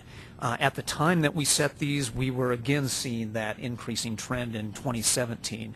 Thankfully, that has slowed a bit this year, but what it led us to set as a target was the 610, which accounts for or expects around 700 fatalities here in calendar year 2017, and then almost 800 fatalities in 2018. Which are quite alarming numbers. Philosophically, you will likely go through this discussion that we did where we at CDOT thought we're being asked to set targets, and normally one would think a target is a goal, is something that we're trying to strive for. In our discussion and looking at the trends and doing that statistical analysis, which was really the easy part, the harder part was then thinking, what is changing in our environment? Is there anything changing to the positive in our environment that would potentially bring these numbers down and lead us to setting lower targets? And for the most part, there weren't a lot of things in that direction. And that's why CDOT took a more, say, pessimistic, what we think is a realistic approach, especially this first year as we're getting to know the system and the process. And so just for reference, the 610 accounts for about a 10% increase per year for 2017 and 18. So as you start considering, should we adopt and support CDOT's targets as set, or should we go with our own MPO-specific targets? That's a reference maybe to use in consideration. The other targets that are up there somewhat reflect kind of the same process, the same thinking, the same analysis. So really not too much to add with these next couple of slides. With this one, we just looked at where were we for specific fatalities each year, the actual number of fatalities, and what was the trend line for 2017 and 18. This shows two different statistical analyses. There were a couple of others that we used, and then that led to the next slide, which helped us set that 5-year moving average target that FHWA requires. So this was the statistical analysis that FHWA is using or requiring as a part of their methodology and process. So we used that, but then again, considered those other factors in order to land on the final targets. So with that, any other questions? Director Teeter. Yes, I would like to. Is it possible to get the information on the number of fatalities at a particular intersection? I have 2 intersections that I would like to see how they stack up on your report and see where we stand at. Definitely. You bet. I have a card here. I'll get that to you so you can contact us. Director Chrisman. So I have a better understanding of what DRCOG's responsibility will be with regard to non-CDOT highways. Is it safe to say that a safety target is a misnomer, that it's really a fatality and serious injury prediction? We're not really talking safety. We're just taking numbers, averaging them, and predicting how many people will die or be injured based on past facts. Is that correct? Is that what we're expected to do? Yes, it is a target of what will happen in the very near-term future. Right. Okay. I mean, thank you. To be blunt, yes. Yeah. So you'll hear Charles and I call it safety targets because that's sort of the federal language of in this category. Because again, remember, we're going to come back to you in several of these categories, but this is under the framework of in the federal language of safeties and setting safety targets. I have Director Cernanek and then Director Graves and Brockett. This was a Roger Partridge question. So with the prediction out there for the fatalities, do we know where they're going to be so that we can avoid those places? I do have a couple more slides when we're done with this round of questions, and I'll get to that a little bit. Director Graves. Thank you, Mr. Chairman. Point of clarification, we are setting this target, but really as board members with the expectation that we are doing what we can in our communities to reduce or stay this number. So I don't think it's as grim as perhaps what Director Chrisman has outlined here, but I just want to be clear on that because this is a serious issue, and we do have a lot of power within our jurisdictions and here at this body to raise public awareness, make investments, and policy changes to impact this number. Second thing, while I have the mic here, this presentation and the visit by the State Patrol at the last meeting, has really got me thinking about the service of the State Patrol, and it might be very nice for this body to send some formal letter acknowledging their service and sacrifice on Colorado's roadways in the spirit of this initiative, because I don't really feel that they get enough recognition for the risk and also the psychological trauma of dealing with this many fatalities across Colorado. Thank you. I think that's a great idea. Thank you. I have Director Brockett, then Director Teal. Yeah, I certainly support that idea, but I'll hold my comments until the end of your presentation. Director Teal. So a question for the Executive Director. Given where this data is coming together and when we were able to make a formal report to the feds on this, I mean, do we have a degree of confidence that this is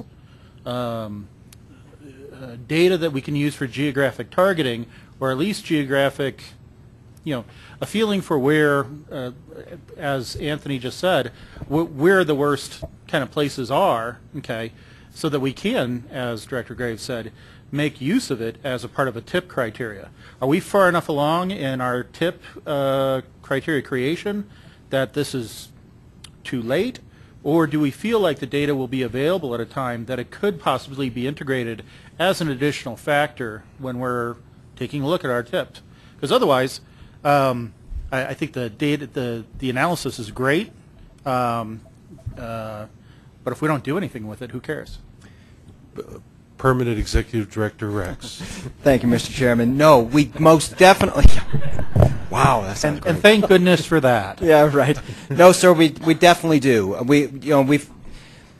The only thing I will say is that the data always runs a year or so behind. Actually, by the time it gets all aggregated and everything, but we can clearly see trends and where the the more accident-prone locations are. Those types of things on every roadway within our region. So we can query that off however you would like. But yes, we will be using such criteria within our for our next TIPS call.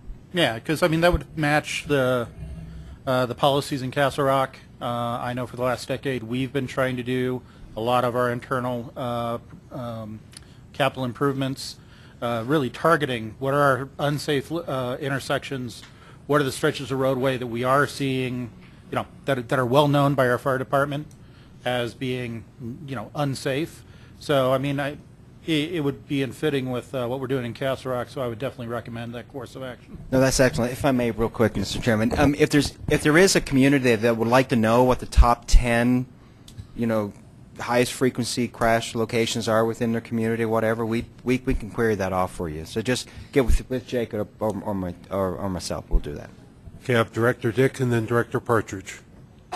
Thank you, Mr. Chairman. Tomorrow I may find out that I'm incorrect, but I believe anybody in the north end, since we're a collaborative area, if they need GPS, I believe every officer has one on his body now from Federal Heights only. In Federal Heights. Thank you. Director Partridge. Director Graves brought up the State Patrol's presentation by Chief Mark Savage last meeting, and if I recall, we were asking for the date and maybe bring it forward to all of us jurisdictions. There was a safety responder day, maybe a resolution, and I wonder, I can't remember exactly what the follow-up is going to be. Maybe it was to our particular chiefs and sheriffs. But I wonder if we might check on that, because I think that was coming up in November and sometime, and I really think we need to recognize that for the State Patrol. I wonder if that is something we can't follow up with, Dr. Cog. Mr. Chairman, if I may.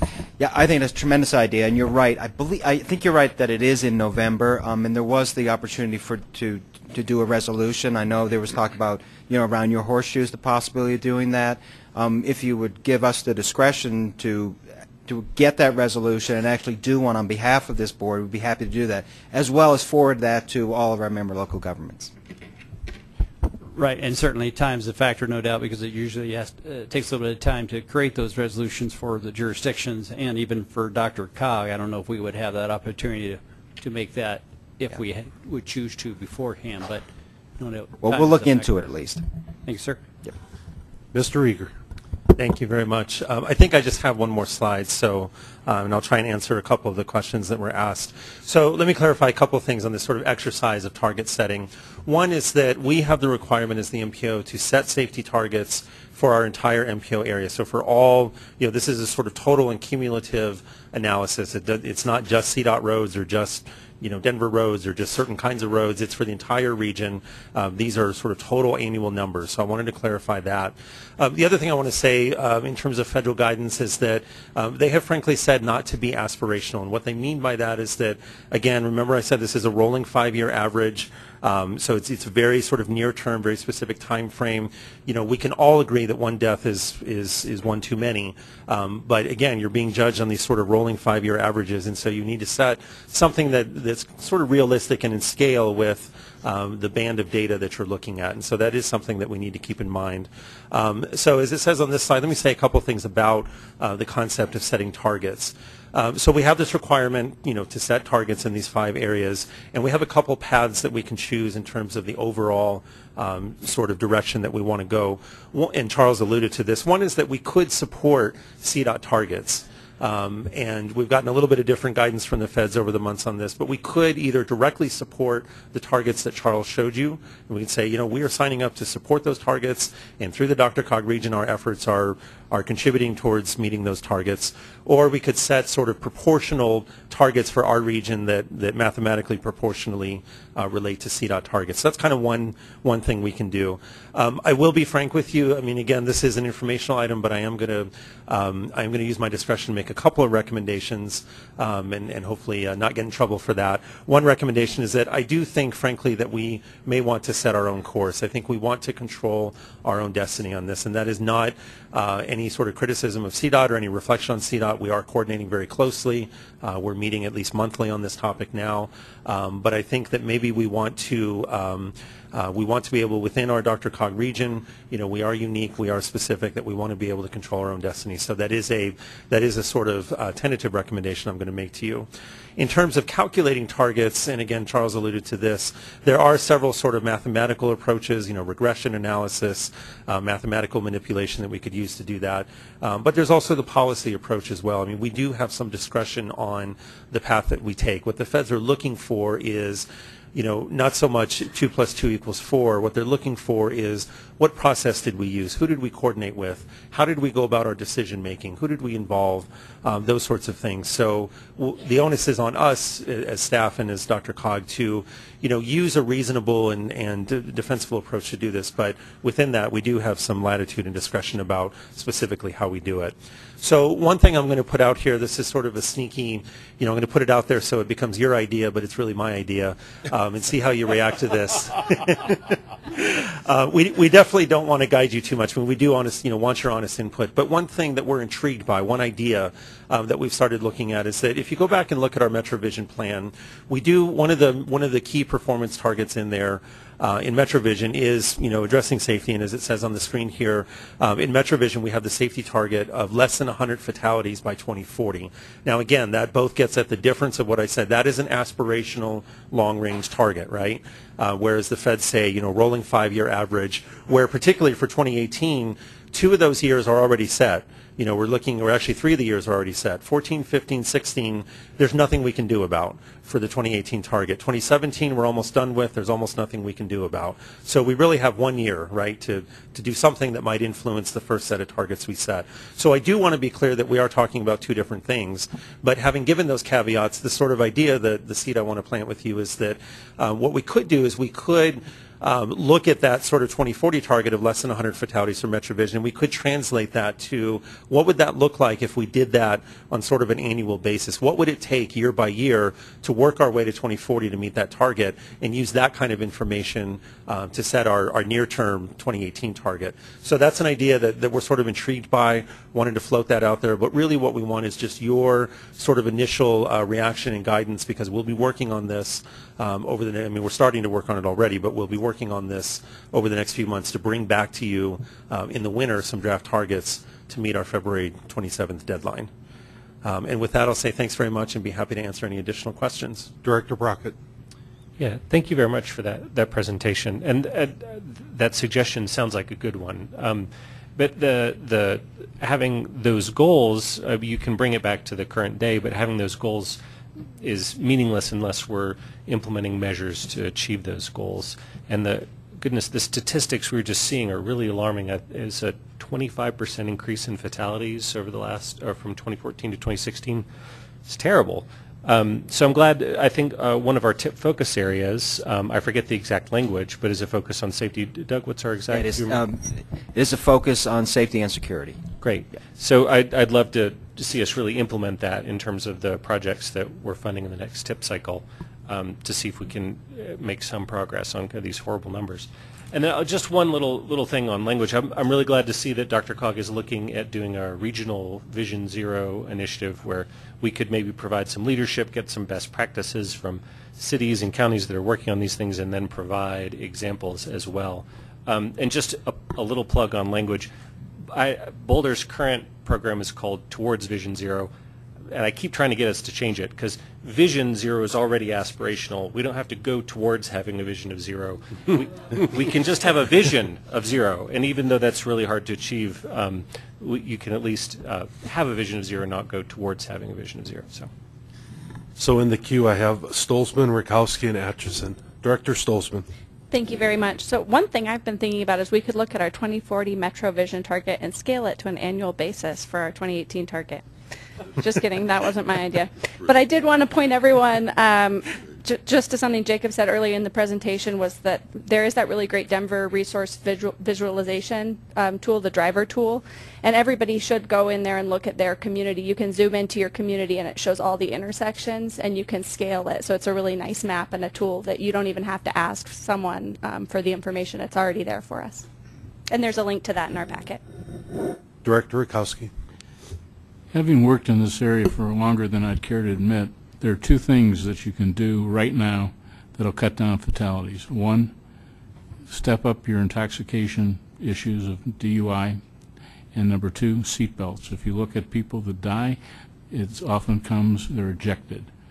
And those are the two big things that you can do right now that would have an impact on these numbers. Director Atchison. Yeah, I want to direct this to actually to Anthony and Robin. The program that Denver's got, Vision Zero, if I got it right, I see it on the marquee every time I come down Broadway, and half the time I'm trying to, toward Vision Zero, whatever it is. Toward almost. Yeah. When will you have some kind of data feedback on how the program is either doing something or doing nothing? And is that an opportunity for us to take something like that as a model and try to see if we can incorporate that into something larger? Director Graves. Thank you. Well, we are already actively tracking all data across the city and county of Denver, and then we're thinking critically about the investments that we're going to be in to roll out. Some of those investments will be made through the bond that will pass this November. A through G. Right, absolutely. Thank you very much for doing that, We sir. need them all. And so it's a ball that we're tracking very closely. Director Cernanek. Yes, and I'm going to pile on to what Director Rakowski mentioned, but add to it. There's been an alarming rate of traffic fatalities nationally, and the hypothesis at this point in time in dealing with that analysis is all of the smart equipment that is inside the machines that we call cars now. Of course, I have a smart machine on my bike as well, and that distraction and whatever we can be doing to reduce distracted driving. And I know that at least some of the releases on smartphones and the latest updates allow for turning your machines off when you're driving and encouraging folks to actually use that so they're not fumbling around trying to pick up a text, because the additional element of the hypothesis is many folks are not using their smartphones necessarily to communicate by voice. They're using it to communicate by text, which is a lot more time and digital intensive while folks are trying to control whatever vehicle that they have. And that might be a future subject for some conversation as to what can be done, not necessarily among ourselves right now, but taking a look at what some of those hypotheses are and what we might be able to do about it. Other questions or comments? Director Crispin. Going to the target. Can you pull the mic closer, sorry. please? Thank you. Going to the target numbers. For purposes of reporting and meeting federal guidelines, I would suggest that we follow the process that CDOT is doing, and whether we use regression analysis but to create a truly predictive based on our best guess. Then that sets hopefully our ceiling. That's what we've reported. If we hit that or below, we look good. We can set for ourselves a much lower one without impacting our federal requirements and reporting. That's all I was going to say. Anything else? Seeing no one, thank you very much for the presentation. Both of you, very informational, and obviously elicited a lot of response and conversation. We will be back. Thank you. Okay, on to agenda item 16, committee reports. The stack, Director Jones. With thanks to staff for helping summarize this, it'll be brief.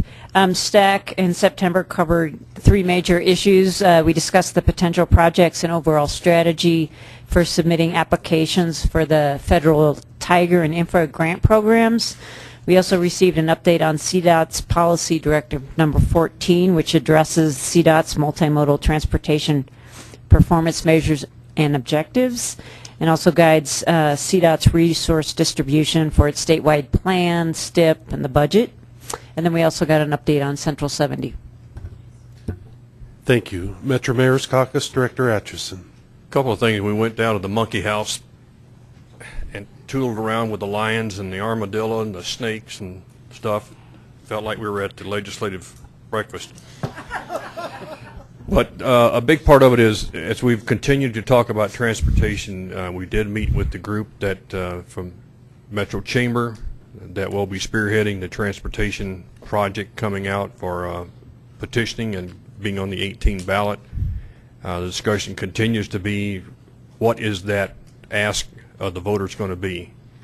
It is jumping between the .65 that we talked about with the bill that we had in the legislature, 1242, sorry, I was trying to remember the number, to what 267 tried to allude to, then failed, and now it's anywhere between that .65 and a penny.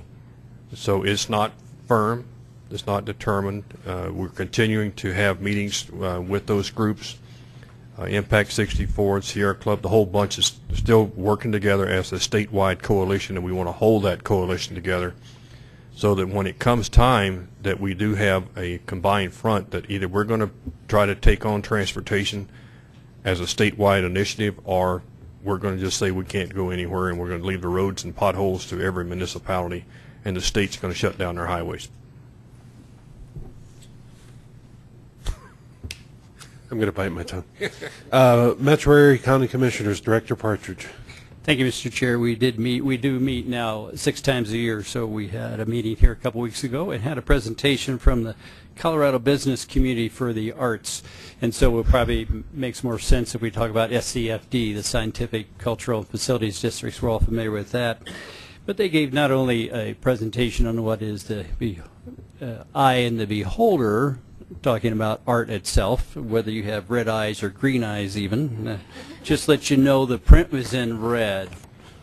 So, but to give you an idea, just the fiscal impact from $176 million roughly is the donations that occurs, and the economic impact is almost 3 times that. So if you're familiar with job multipliers, it's really pretty impressive. It's up there with engineers. So it's $512 million fiscal impact, economic impact to the area. So very impressive to see what the arts actually do for us. Thank you, sir. Thank you. Advisory Committee on Aging, Ms. Sanchez-Warren. And I'm handing the report off to Jayla because there's not good news. And that's why I called on her. Yeah. First of all, I want to say thank you to the board for nominating Mr. Rex. We as staff, I know I speak for all the staff, we strongly support him, and I was getting ready to say, hey, it's a package deal. If you don't take him, I'm out. Because he's awesome. So thank you so much. Had a really good time in Commerce City this week. Commerce City has established a senior commission to their council, which is awesome, and we had a really good discussion. I also went to Thornton on the request of Mayor Williams to talk to their faith-based community, so that was really fun too. So it's really fun to see you guys you know, embracing this and understanding the impacts of an aging population and really thinking about it. This has been an interesting week, to say the least. A few days ago, we got a notice from the state saying, we have not gotten our federal dollars, and therefore you will not get your federal dollars. And I said, okay, what does that mean? And I went and talked to our financial people, and I'm like, where are we with our spending? Because we've been using only state dollars, right? And it's not just staff, it's all of those Meals on Wheels, it's transportation, it's legal services, all those 30 contractors, right? And all of the people that are employed with those dollars. I started to do, I've been working at DRCOG a very long time. This is the third time this is happening, and I've learned from those previous times that you have to take action fast. So I started calling people and getting some information, and there was a whole lot of, well, there's nothing we can do. It's the federal government, and there's nothing we can do. And I just didn't want to buy that. So I talked to Rich, and I talked with Doug, and we started strategizing, and we figured out the drop dead date for services, which is about mid-December.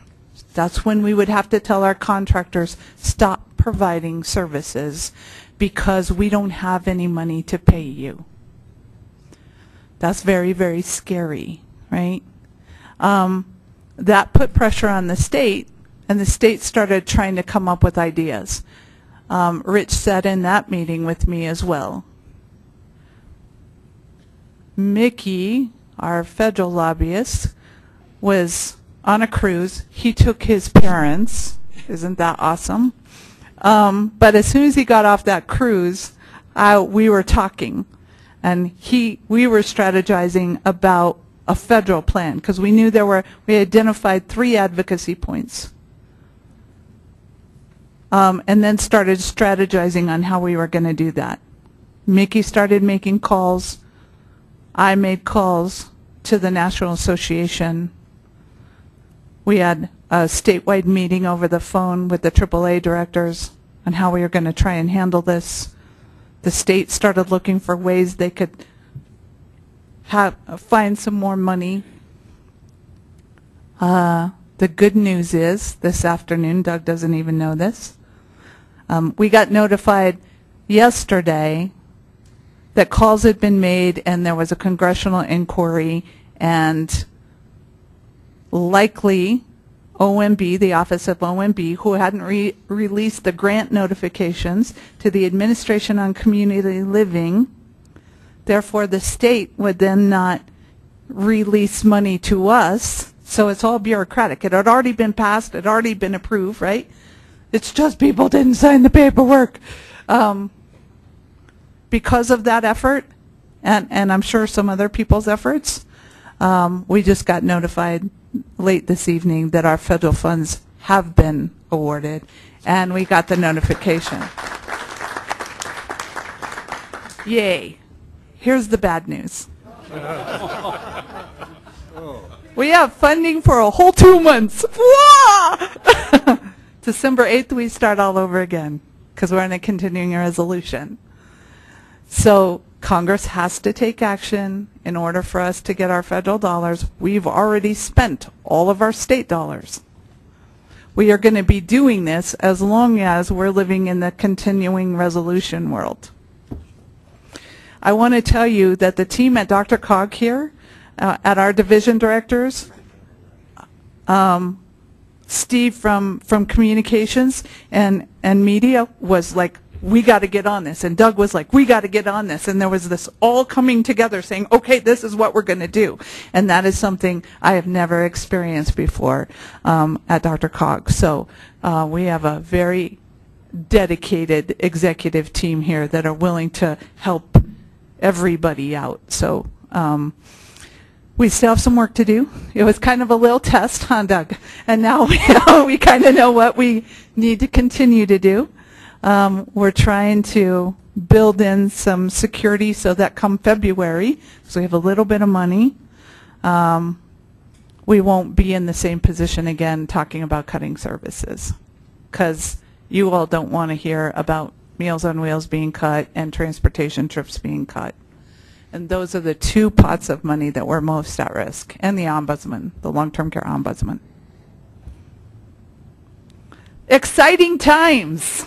Never a dull moment in the AAA, ever. Thank you very much. Just wanted to make you aware. All right. The RAC did not meet, so we're on to F, which is E470, Director Partridge. Oh, Director Rakowski. I thought you weren't there this time. But I have a spokesman who was, and that's Wynn Shaw. Director Shaw. Director Partridge. And Baker. And Director Baker. Or Dyack. I was in attendance. I'll be happy to give as we all are aware, it's budget. So E470 meeting was the annual budget presentation, and since we have 8 voting members here and DRCOG that are members of E470, and many other supporting members are contributing to it with Greenwood Village, Lone Tree, even CDOT, RTD, very important. But just to give you an idea, we all understand budgets to a degree, but to give you an idea that E470 is the only tolling agency in the state, which is unusual pretty much for state to state. But just give you an idea of what is involved in E470 is just a little bit of rundown, 6, 7 departments. Obviously you have an operating and capital budget, but you have a finance department too, but there's toll operations, information technology department, engineering, roadway maintenance, and tolling services. So there's a lot that goes into tolling that makes it very complicated. And I just want to say, really, Phil, it's a great pleasure to sit on that, great honor, and it's really neat that we have so many members of this group that sit on that. So, and then also they are doing a toll rate and revenue study. The results are not out, but hold on to your hats. We're looking forward to see what the results will come of that in the next few months. Very good. Mr. Van Meter.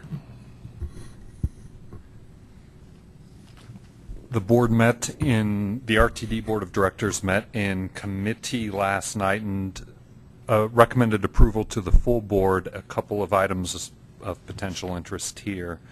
One is they recommended adoption of the 6-year strategic budget plan and the 6-year annual program evaluation. Strategic budget plan for the base system at RTD and the annual program evaluation for fast tracks. Our CFO, Heather McKillop, addressed this group last month, telling you where we were at. I now have the privilege of telling you where we are at. Yeah, okay, whatever. Yeah. So generally, some good news to report. Heather reported some real struggles regarding balancing both of those plans. She also reported that it looked like RTD would need to use base system dollars to support our current commitments on fast tracks, capital and operating. Over the 6-year period, the plan that was presented last night does not make that requirement. Over that 6-year period, fast tracks can stand on its own feet without funds being transferred from the base system. It does draw down fast tracks internal savings account dollars to support fast tracks, but it does not require base system dollars to support that. Primarily, that turn to the better was because of some further budget cuts, some financial modeling, as well as a slightly better forecast of revenues from the CU Leeds Business School over that time period, which gave us just a little bit more wiggle room. Also gave us enough room of interest to some in this room to move the State Highway 119 capital funding and capital commitment back within the 6 years of the strategic budget plan. It had moved to 2024. We were able to move it back to 2023, and the board did recommend in committee approval of both of those actions. Longer term, there's still challenges. The long-term plan still posits the use of base system dollars to support fast tracks longer term, but those, as Heather noted, can change. Last night, the RTD Board of Directors also recommended A modified set of service adjustments for the January service changes that RTD will be undertaking, and specifically of interest as or relevance to fast tracks. We heard from a lot of stakeholders. We heard from a lot of citizens and others throughout the metro area regarding the proposed cuts in the R line through Aurora and the W line, Lakewood, actually the portion between the Federal Center and Jefferson County government centers. Pleased to report that the RTD staff took into consideration that feedback and that information and modified the proposal to something that I think is much more palatable and workable for most of our stakeholders and citizens. Retains our line, Aurora operations, basically as is, while cutting them on operations on the weekends from 15 minutes to 30 minutes, but continues service all the way from Lincoln Avenue to Peoria and Smith, and also limits the W line cuts to Saturday evening, Sunday, and evenings. So a lot less drastic cuts on those lines than had been proposed previously, taking into account ridership, revenues, costs, and coming up with probably a more balanced and palatable project. We'll see, or proposal. We'll see. Those are the two main topics that I wanted to hit on because I've been getting a lot of interest from this board and from our citizens and the public. And I wanted to go on record, since last month I kind of chastised RTD for the R line. I wanted to go on record thanking the RTD board for their reconsideration. I have to admit I'm a little bit disappointed still in the service cuts for the weekend, because that affects retail workers and restaurant workers and people that probably rely on public transportation more than most. But I'm very appreciative of the fact that the citizens of Aurora and elected officials spoke and RTD listened, and it's as you said very well, a much more palatable option. So thank you. Director Jones. And I would like to make a similar statement from folks in Boulder County who are very, very concerned about the 119 funding, and we're happy that it's in this plan so that we can move forward with that. So thank you for that. Director Atchison. Bill, I know you and I talked after the RTC meeting yesterday, and most all of us can't avoid hearing about the A-line, the Federal Rail Authority, the PUC. As you and I were talking before the board meeting yesterday, we've gotten some relief from FRA. The PUC originally rejected that finding. As indicated publicly, they're going to reassess those findings that might allow the flaggers to go away, and we could get into a better mode of operation and start significant testing on the gold line. Anything new since yesterday morning? The No. PUC is still quiet? As far as I understand, and I haven't received an update as of today, but as far as I understand, PUC is still deliberating on that, and we have no news to report. Is there anything that we can do to help encourage the PUC to get off their butts? Yeah, I think at this point that could potentially be perceived by some as counterproductive action. All right. Anything else? We have a couple of informational items under Attachment I and Attachment J. If you haven't looked at them, I would encourage you to do so. Our next meeting is November 15th right here. Other matters by members, there is one thing I wanted to mention in reference to our new executive director.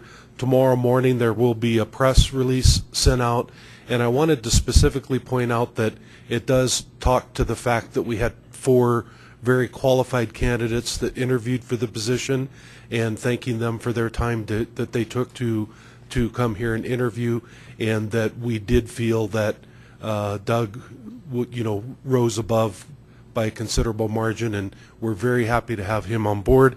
Although in this digital age that we live, We have a press release tomorrow, but it's already on Facebook and Twitter. So it's out. It's on DRCOG's Facebook and Aaron Brockett's Twitter. So at the very least, it's in those places.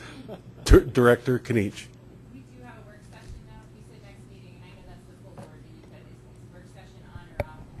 It is November on 1st, yes. So if there's nothing else, we are adjourned at 8:54.